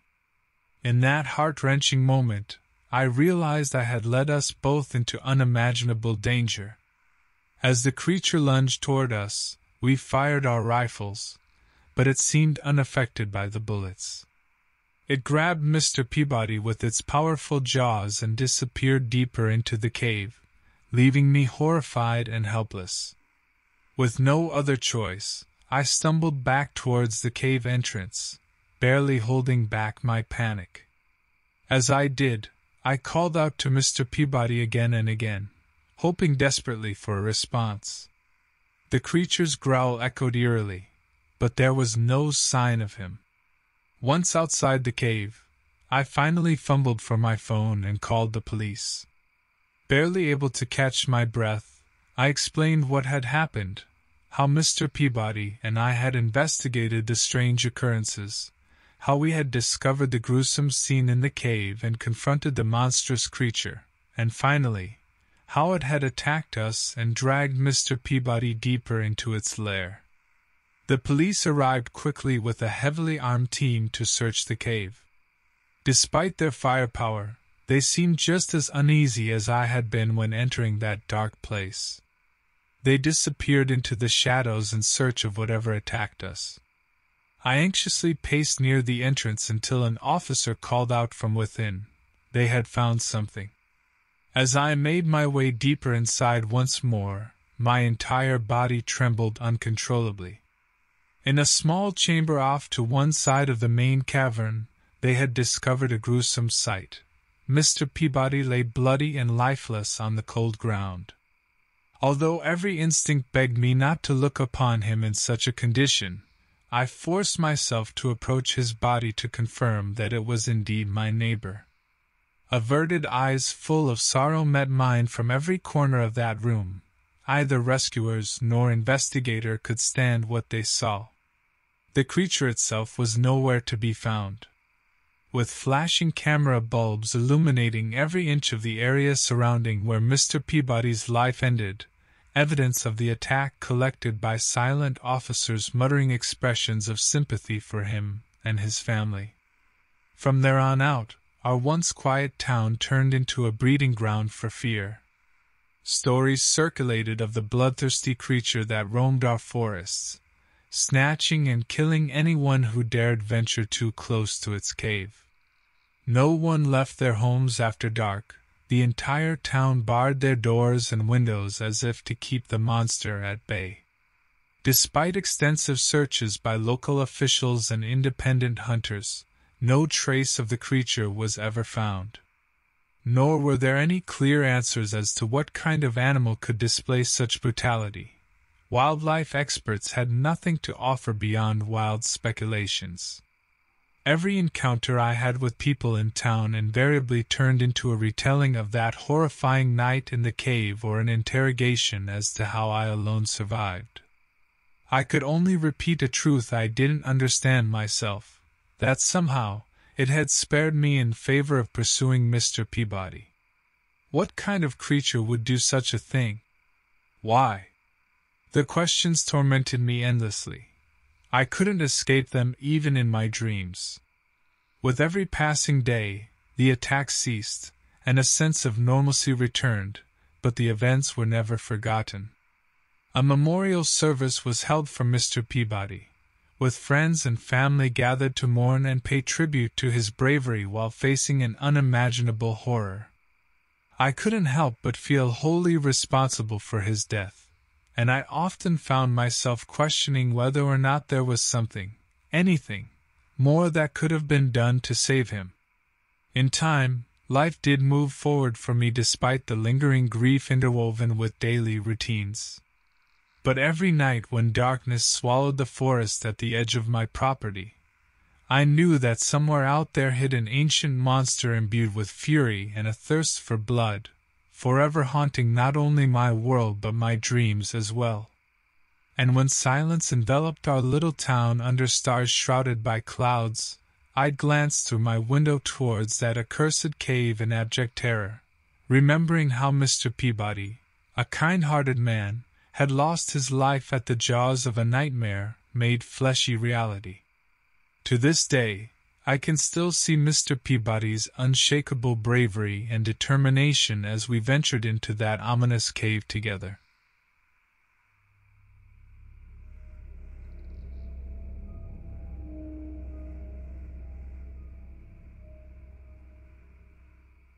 I woke up to the sound of birdsong, feeling a deep sense of peace. I had moved into this cabin deep in the Wisconsin woods, hoping for solitude and tranquility. My name's Ezekiel Bromley, recently divorced and looking for a new start. The fresh smell of nature filled my nostrils rather than city smog. As the days went by, I met occasional neighbors, Corinne Bigsby, who lived nearby with her 2 children, Rowena and Kingdon. Friendly folks they were and loved to share homemade treats, such as spiced apple pies. Occasionally, we'd sit around together in evenings joking about life's absurdities or discussing obscure historical events. One day, while chopping wood near the edge of my property fence, I saw something strange through the trees, a distant figure that seemed to watch me intently. Rubbing my eyes, I tried to focus, but the figure disappeared abruptly. Putting it down as a product of an overactive imagination, I continued with my chores. A week later, Corinne mentioned that people had been disappearing in the neighboring towns. Some attributed it to illicit activities involving drugs or gangs. Others whispered about something sinister lurking in the shadows. We shared our theories, but ultimately dismissed them with nervous laughter. My life continued uneventfully at the cabin for a couple months until one day, while checking on a potential leak near a window, I found animal tracks leading from the tree line right up to the cabin wall, followed by claw marks etched onto its exterior. Once again unnerved by these findings, and those earlier incidents started weighing on me heavily as well.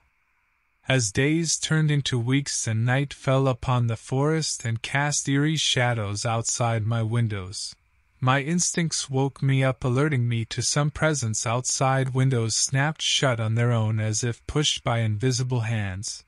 Wind rustled through branches as though some unseen creature was stalking among them. Discovering this hidden world lurking just out of sight wasn't my idea of solace. Sparking a fire on a particularly chilly night, I was alone with no companion save my hammering heart pounding at a rapid tempo. Not wishing to alarm others or raise panic, I chose not to call for help. Instead, I had to determine for myself the nature of these strange occurrences. Corinne had begun fortifying her home based on her fears about the disappeared people in neighboring towns. To my surprise, she'd bought several shotguns for her own protection. "They're too much for deer, but you never know what else might be out there," she admitted as she showed them to me. I decided to arm myself with one of Corinne's newly purchased shotguns. The cabin, once a sanctuary, had turned into a menacing fortress. How quickly things change. My nocturnal intruder would not go away so easily, and neither would the horrifying possibility that our local lore could be all too true. There might be a predator lurking within these woods, an unexpected encounter between man and beast stirring deep within. Cautiously I set out into the night, exploring the surrounding woods, hoping to catch a glimpse of the creature, or at least some indication that could lead me closer towards unveiling its true identity and nature. My eyes fell upon familiar tracks some meters into the tree line, following them further into the woods, only to become more bizarre and unpredictable, unmistakably detailed imprints leading me towards impossibility. In moonlight's cold embrace, I stumbled upon something altogether more shocking. Fresh remnants from a gruesome altercation laid strewn before me, bloodied clothes, torn apart piece by piece, belonging, I could not help but shudder, most likely to one unfortunate traveler consumed by whatever devilish machination roamed nearby. I had somehow spiraled into an unforeseen nightmare which was beyond comprehension, almost as if deliberately designed to trap my every dark, twisted thought, now on the edge of my own sanity. The sense of unease grew with each step I took deeper into the woods. The gnarled branches seemed to reach out, threatening to ensnare me. Despite my apprehension, I forced myself to press on, driven by a chilling curiosity that demanded answers. Upon spotting a cave up ahead, I approached with caution. The entrance was desecrated with scratch marks and traces of crimson staining the earth beneath. With each stop I took closer, the foul stench emanating from within intensified. As my flashlight's beam pierced the inky darkness within, my heart sunk. A pile of bones and tattered rags that were once clothing lay strewn on the moist cavern floor. The thought of Corinne waiting at the cabin, unaware of the danger lurking nearby, spurred me to action. Turning on my heel, I retraced my steps back towards her. Every instinct screamed at me to call for help, but in our remote location, there simply was none. We had decided to disconnect from civilization for a while and hadn't even cared for bringing a phone along. Once back at the cabin, I bolted the doors shut and explained everything I had seen to an increasingly terrified Corinne. We agreed that we would have to leave come morning light, Remaining here for another moment would only put us at further risk. Sleep eluded both Corinne and me that night as we huddled on the floor with our backs pressed against the door. Our ears strained for any indication that the creature that had been terrorizing us was nearby. Then it came. A blood-curdling growl echoed outside, followed by heavy footsteps encircling the cabin. The rickety walls shook between each pounding step until they finally stopped on our doorstep. Corinne stifled a gasp as heavy breathing reached our ears through the thin wooden door, the hinges creaking under an immense weight leaned against it. It knew we were there. For a fleeting moment, the creature moved, and the pressure on the door lessened. With trembling hands, I aimed the shotgun towards it, ready to strike. As soon as the creature rammed into the door once more, I pulled the trigger. A deafening blast reverberated through the cabin as splinters of wood flew in every direction. Unfortunately, I only succeeded in making a hole in the door. The growls turned to angered snarls as if mocking me for my futile attempt. It knew we were trapped and vulnerable. Mere seconds later, it forcefully collided against the weakened door one final time, ripping it off its hinges. Clearing away the dust, we finally got our first glimpse of our tormentor. An enormous bear stood on its hind legs, its matted fur dripping with blood and grime. This horrifying beast bore evidence of several injuries, some old and scarred, others fresh from my gunshot. Its unnaturally wide eyes locked onto Corinne and me, two helpless humans shivering on the floor, reflecting hatred combined with a primal hunger that sent shivers down my spine. Just as I thought all was lost and prepared to meet my end in this forsaken forest, another growl erupted from beyond our destroyed doorway. A second bear had appeared. Seemingly territorial or threatened by its fellow underrated combatant nearby, it lunged at our nightmarish aggressor. The two of them fought ferociously over prey, disembowel each other with wild abandon. As they were distracted by their life-or-death battle among themselves, Corinne and I seized our opportunity, heading out from the back window of our cabin, abandoned all earthly possessions without a second glance. We ran for what felt like hours until we stumbled upon a nearby road just as dawn broke across the horizon. Hands on our knees, red faces panting for breath, took in all that had transpired in those few days. Ultimately, our vacation turned into a harrowing experience that we'd never forget. Grateful for our lives, we mourned the unknown traveler who had come to such a grisly end, their fate, a chilling reminder of the fragility and fleeting nature of life itself.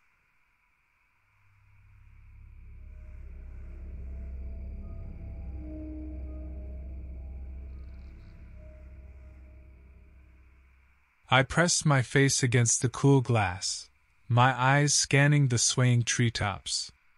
The radio crackled beside me, a reminder of civilization's distant hum. Yet, here in my tower perched upon the Smoky Mountains' rugged shoulders, I was a visitor to an older world. By day, it was all nature's tranquility; by night, an inky abyss. 3 months performing this role, and each evening held its own eerie calm. But tonight felt different, thicker air, barely a leaf fluttering. I'm Mercer Smith, and being a fire lookout was meant to be uneventful. That is until 2 nights ago, when radio channels erupted with frantic chatter about missing hikers. The local police, Mabel Haskins, a woman known for her stern-eyed but kind heart, informed me about a suspect on the loose, a creature of flesh and blood, nothing more, just some feral man living off the grid they suspected had gone rogue after years of isolation. Tapping my pen against the logbook, I recorded nothing of note. That was until a rustle below caught my attention.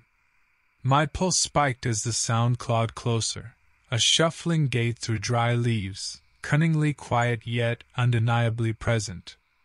I reached for my binoculars. Their lenses brought the forest into sharp contrast against the moonlit sky. Darting eyes caught no movement save for a shadow that seemed out of place. A figure? No, it was too big to be human. Steeled by routine checks and drills, I began descending from my perch to investigate when it should have been wiser to stay put. Each step on the creaking stairs tightened my stomach into knots. My name branded these woods as much as it did back in Albany, where my ex-wife now barely remembered it whispered on her lips. At ground level, with only trees for company and no sign of the intruder, a chilling realization struck me. I was tracking this entity under its rules now. A chill ran up despite the lack of wind, not from fear but from understanding. Am I not prey when I'm sharing space with an unseen hunter? Jokes about missing socks or misplaced keys seemed lost in these woods where laughter didn't belong. Out here you had to find humor in gulps of fearless air or defiantly growling at shadows that weren't your own. All at once it felt as though every creature held its breath waiting for me to spot what they already knew lurked nearby. Through murky silence and crackle of underbrush, tension strung between trees like spider silk waiting to strike. Advancing with minimal sound myself, I spotted signs, an overturned stone here or there etched with marks that weren't natural erosion but something deliberate. A clue no doubt, but leading where? A guttural snarl froze my footsteps. All senses strained now towards a point just beyond sight but definitely within reach if one were mindless enough to approach unarmed and alone. Years of service flare muted alarms inside me, warning not to progress into what's both known and unknown at once. What compels us towards dark corners promising nothing but truths we're unprepared for? Suddenly air shuddered as though pressure all around decided on hasty departure, leaving just you. And it, whatever it is exactly, this creature defined by absence rather than form looming between perception and reality's fragile divide. I retreated, each step measured, my attention sharpened to the threat that seemed to pulse with the forest's rhythm. I reached for my phone, fingers clumsy with haste. No signal. Isolation enveloped me more than ever, technology's lifeline severed by sheer remoteness. A crack to my right. My gaze snapped toward the sound, eyes piercing the dimming light to catch fleeting movement, a hulking form concealed yet barely by foliage. Massive, the silhouette towered, shoulders broad and daunting. It moved with a predator's grace, every step calculated, muscles rolling beneath a mottled hide that whispered of cruelty and wildness untouched by civilization. Claws, dirt-stained and fearsome as daggers, dug into the earth, signs of power harnessed in sinew and bone. It unleashed a roar, an epithet that shook leaves from their branches, the sound guttural, primeval, a declaration of dominion over these woods. My legs gave way, not due to surrender but strategy, diving behind a downed trunk just as those claws shredded the space I had occupied moments before. I crab-walked backward, boots pressing grooves into soft earth as I moved away. The creature stalked forward, its pace relentless, its intent clear in the narrowing of its ember-like eyes. A burly ranger emerged onto the path ahead, a rifle cradled in his arms, a beacon of human resilience against nature's dark child. "Get behind me!" he barked. We edged away together, silence our unspoken covenant, broken only by twigs crushed underfoot and a creature's breaths that painted pictures of unyielding hunger. Safety found me under fluorescence at the station later. My statements spilled across paper like ink blots telling tales too ancient for urban life to decipher. Days passed, no one ventured into those woods without caution's shadow as their follower. The creature claimed no victims from then on. Perhaps it lingered as a sentry watching from darkness. We never forgot, though, the nature's untamed heart beating within our own civilization's confines.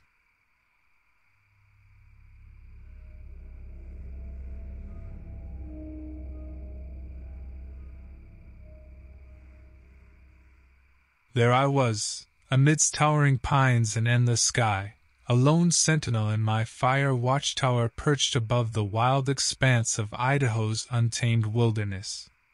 My name, Arlen Sturgis, a name as unique as the solitary life I chose. The isolation didn't bother me. If anything, it was the vexing silence that served as my constant companion. I spent my evenings poring over books and letters from an estranged sister when days drew to a close.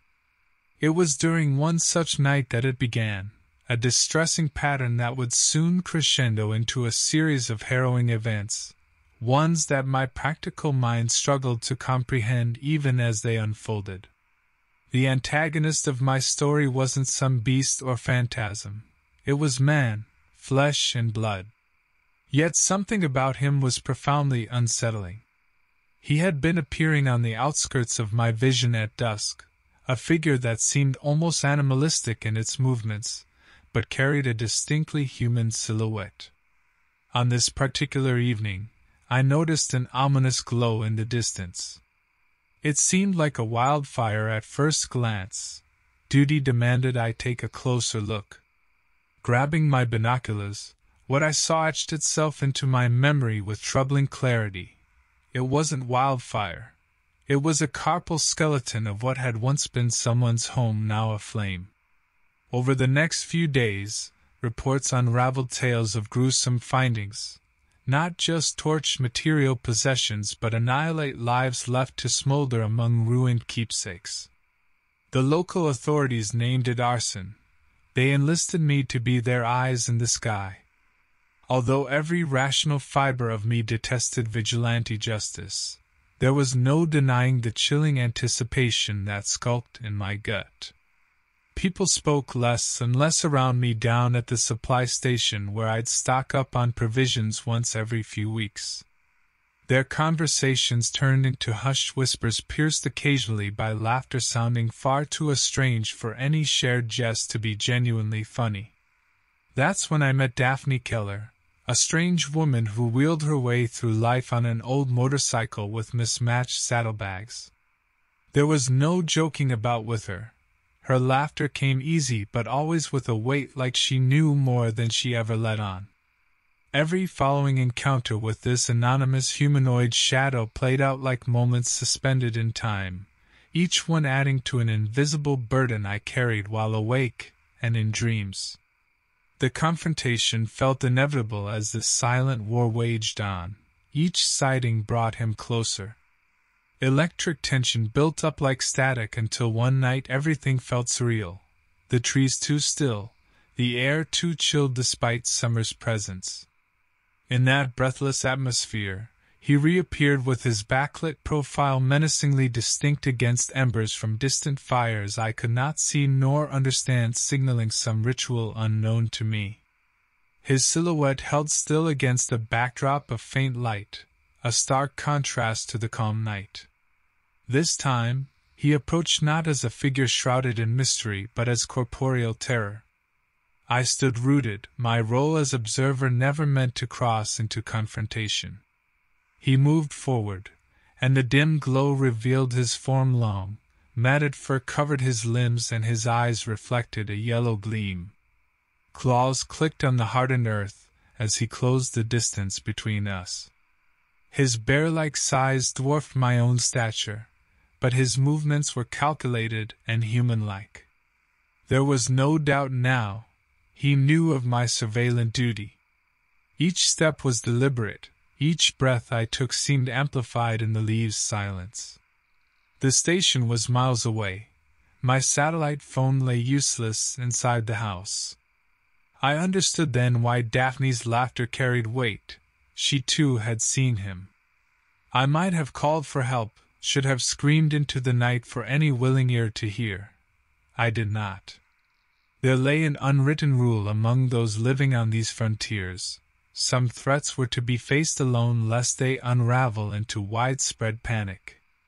A sudden snap of twigs behind him had him turning faster than any creature ought to move. Daphne's motorcycle lights pierced through the trees. She charged at him without hesitation. her engine's roar slicing through the heavy air like a knife. In that chaos, she hit him with an impact that echoed violence and fear. There was no mistaking the clatter of bones upon impact or his enraged howls as he retaliated with forceful swipes that left gashes on her side, dark red against burnished leather. Torn between intervention and self-preservation, I backed away towards the house, knowing full well guns inside would prove futile against something so monstrous. It ended with Daphne still and our antagonist vanished into darkness deeper than any natural night could provide. Her final act managed to drive him away, but at a cost too steep for mere words to recount. I called authorities not long after, their prompt arrival tinged with disbelief until they saw her beside her bike, life ebbing in steady crimson pools. They would say it was a rogue predator, animalistic instinct overtaking any hint of humanity it once possessed. Days turned into deep reflections over coffers at the supply station. They spoke openly now about evils that bleed out beyond comprehension or capture, remembrance in lowered voices marked by curses towards cruel fates met, and survivors left haunted by their encounters with malevolence in fur and flesh. The once aflame skeletal home stood testament to terrors faced when vengeful flames licked walls and later when claws tore through lives seemingly at whim.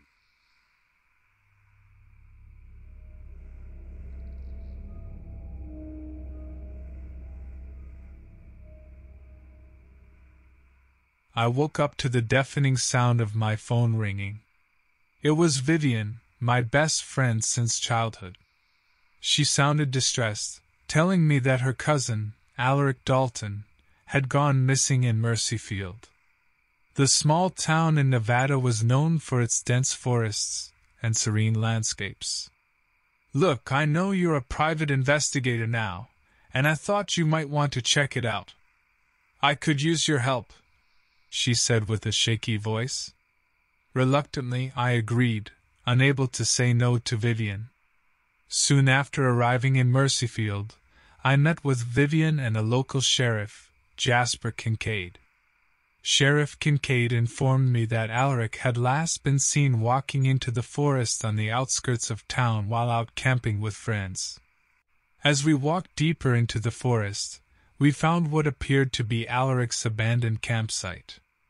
A torn backpack lay on the ground next to a partially consumed meal and a crushed tent.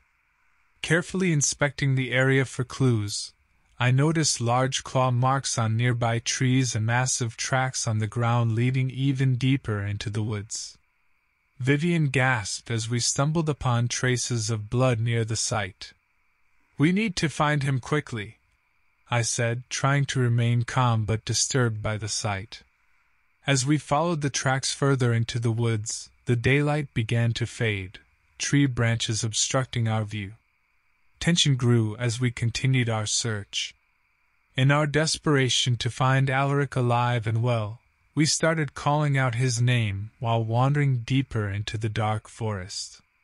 Suddenly we heard rustling in nearby bushes. We all froze in place.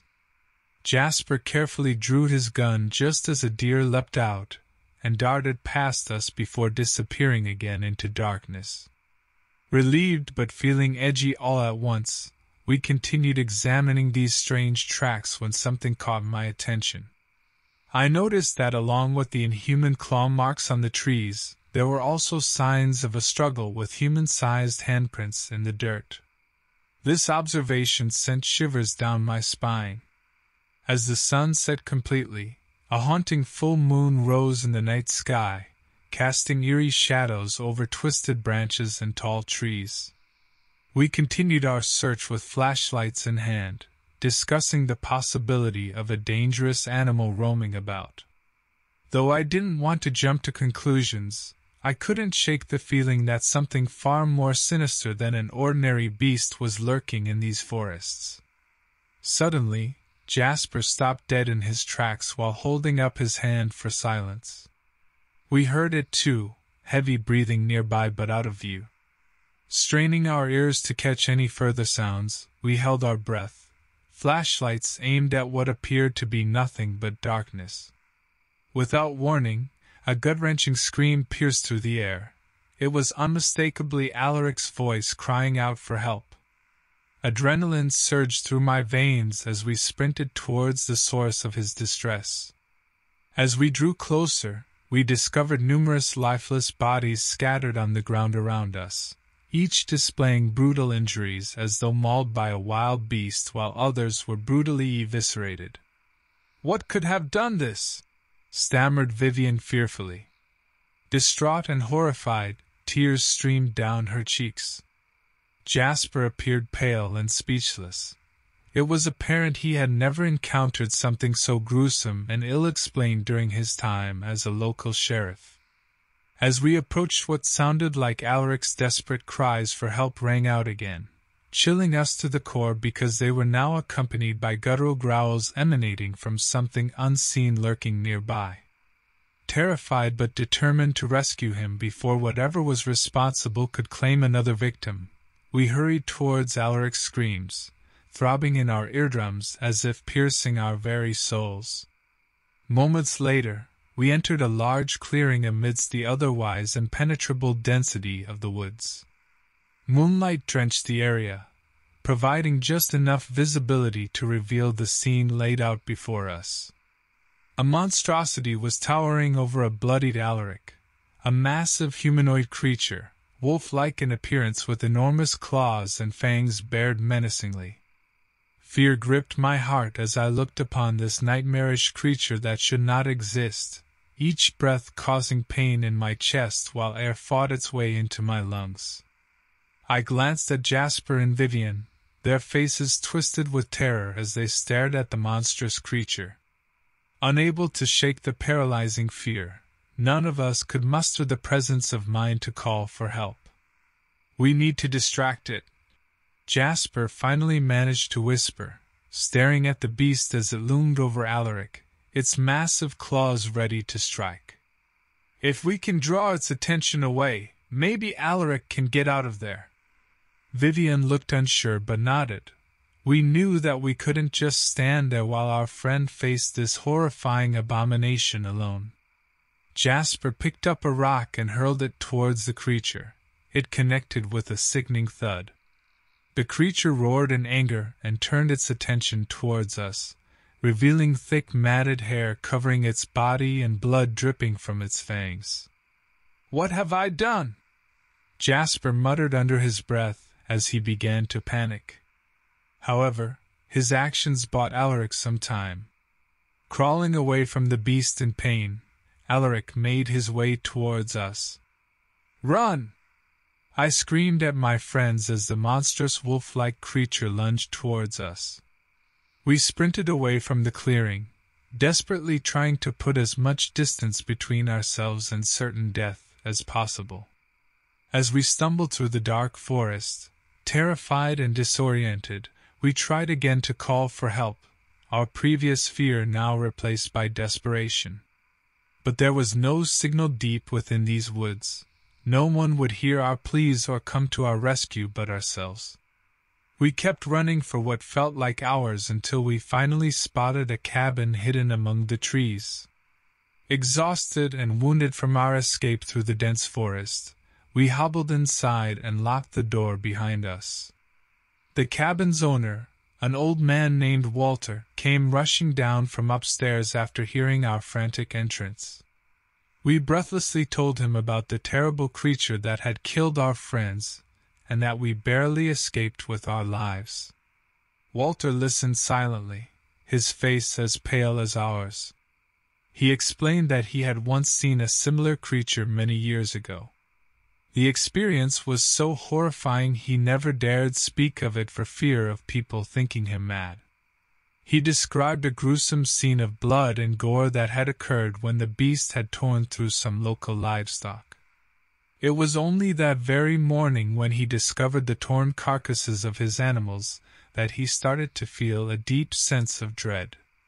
As the old man described the grisly scene, something clicked in my mind. "It's like a werewolf," I whispered, horrified by my own conclusion. We huddled together in the cabin, fearing for our lives, listening intently for any sign of the beast trying to get inside. Eventually, dawn came and cast away the darkness both outside and within our hearts. The creature seemed to have retreated, and we took this opportunity to leave Walter's cabin and race back towards town. When we reached civilization once again, we reported the deaths of our friends to the authorities. An extensive search was conducted in those woods but resulted in nothing more than shattered spirits. No one believed our story about the humanoid wolf-like creature that had slaughtered our companions. They suspected it to be a vicious animal attack or just some deranged person, but we knew better. We survived an encounter with a werewolf, and it would haunt our memories forevermore. In memory of those mercilessly slain, may they find peace beyond this world.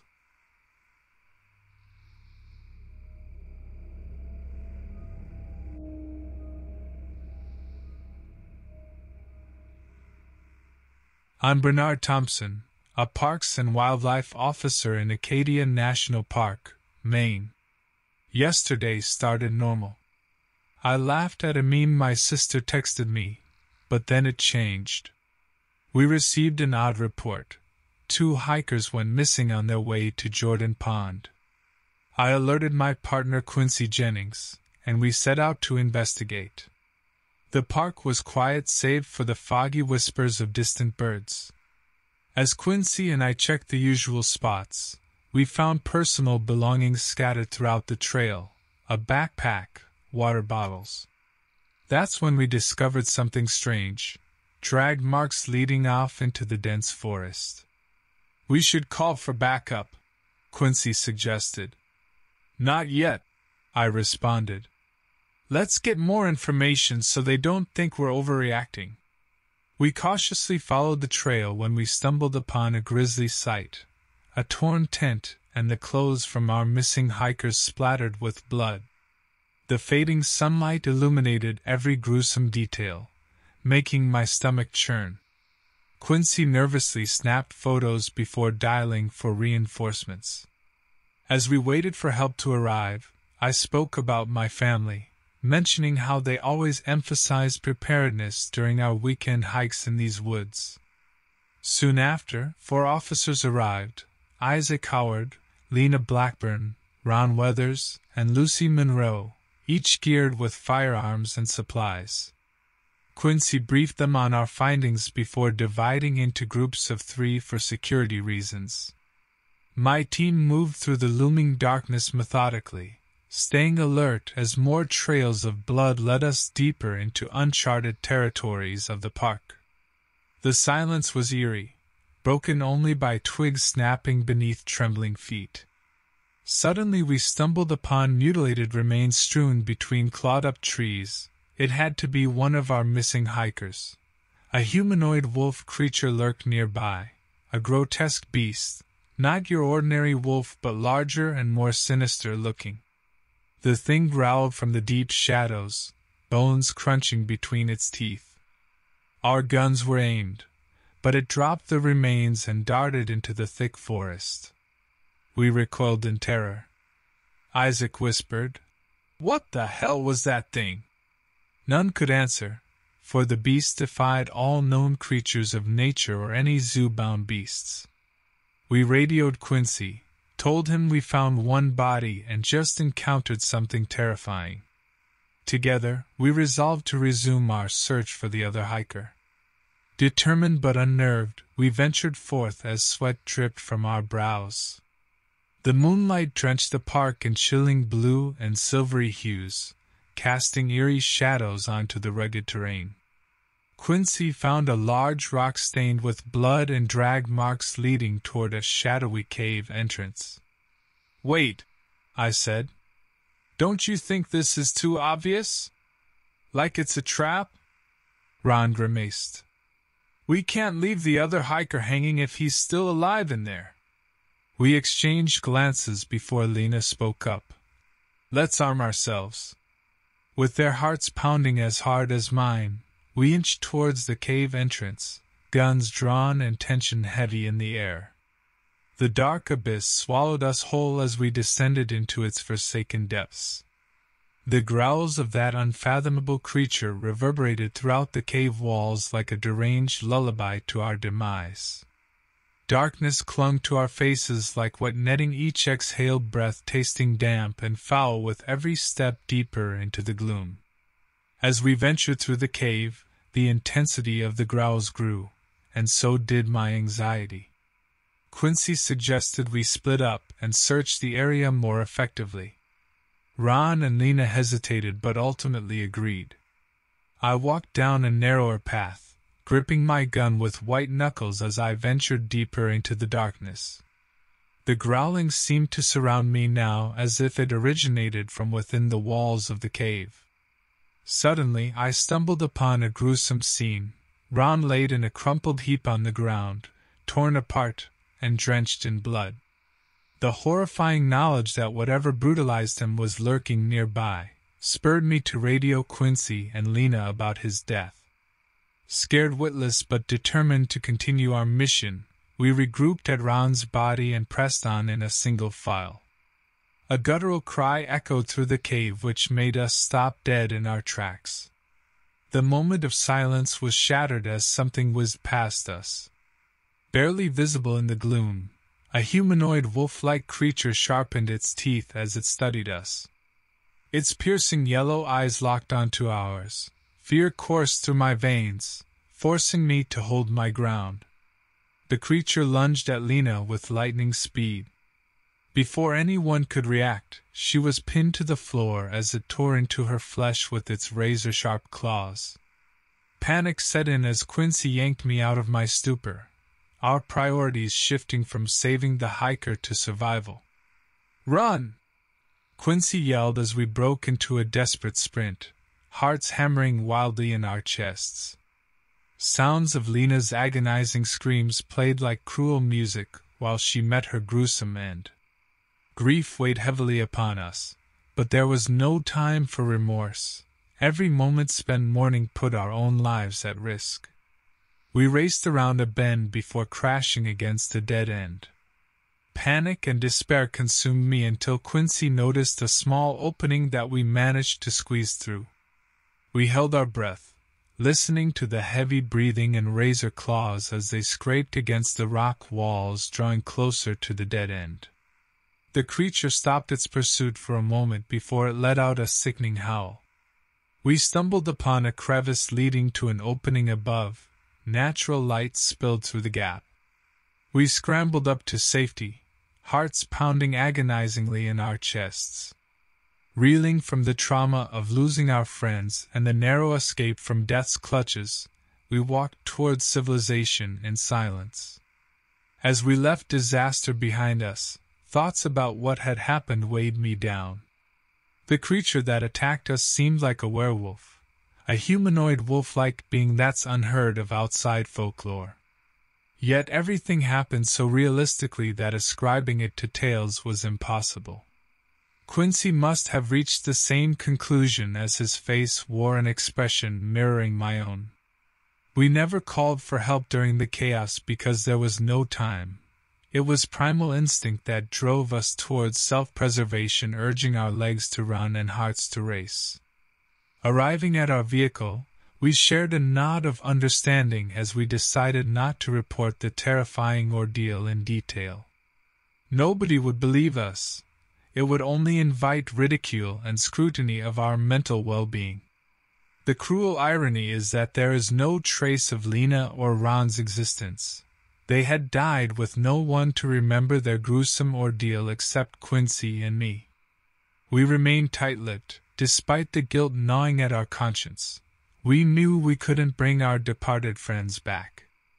Instinctively knowing what needs to be done is both a blessing and a curse, but this incident scarred me irrevocably with its unfathomable horror.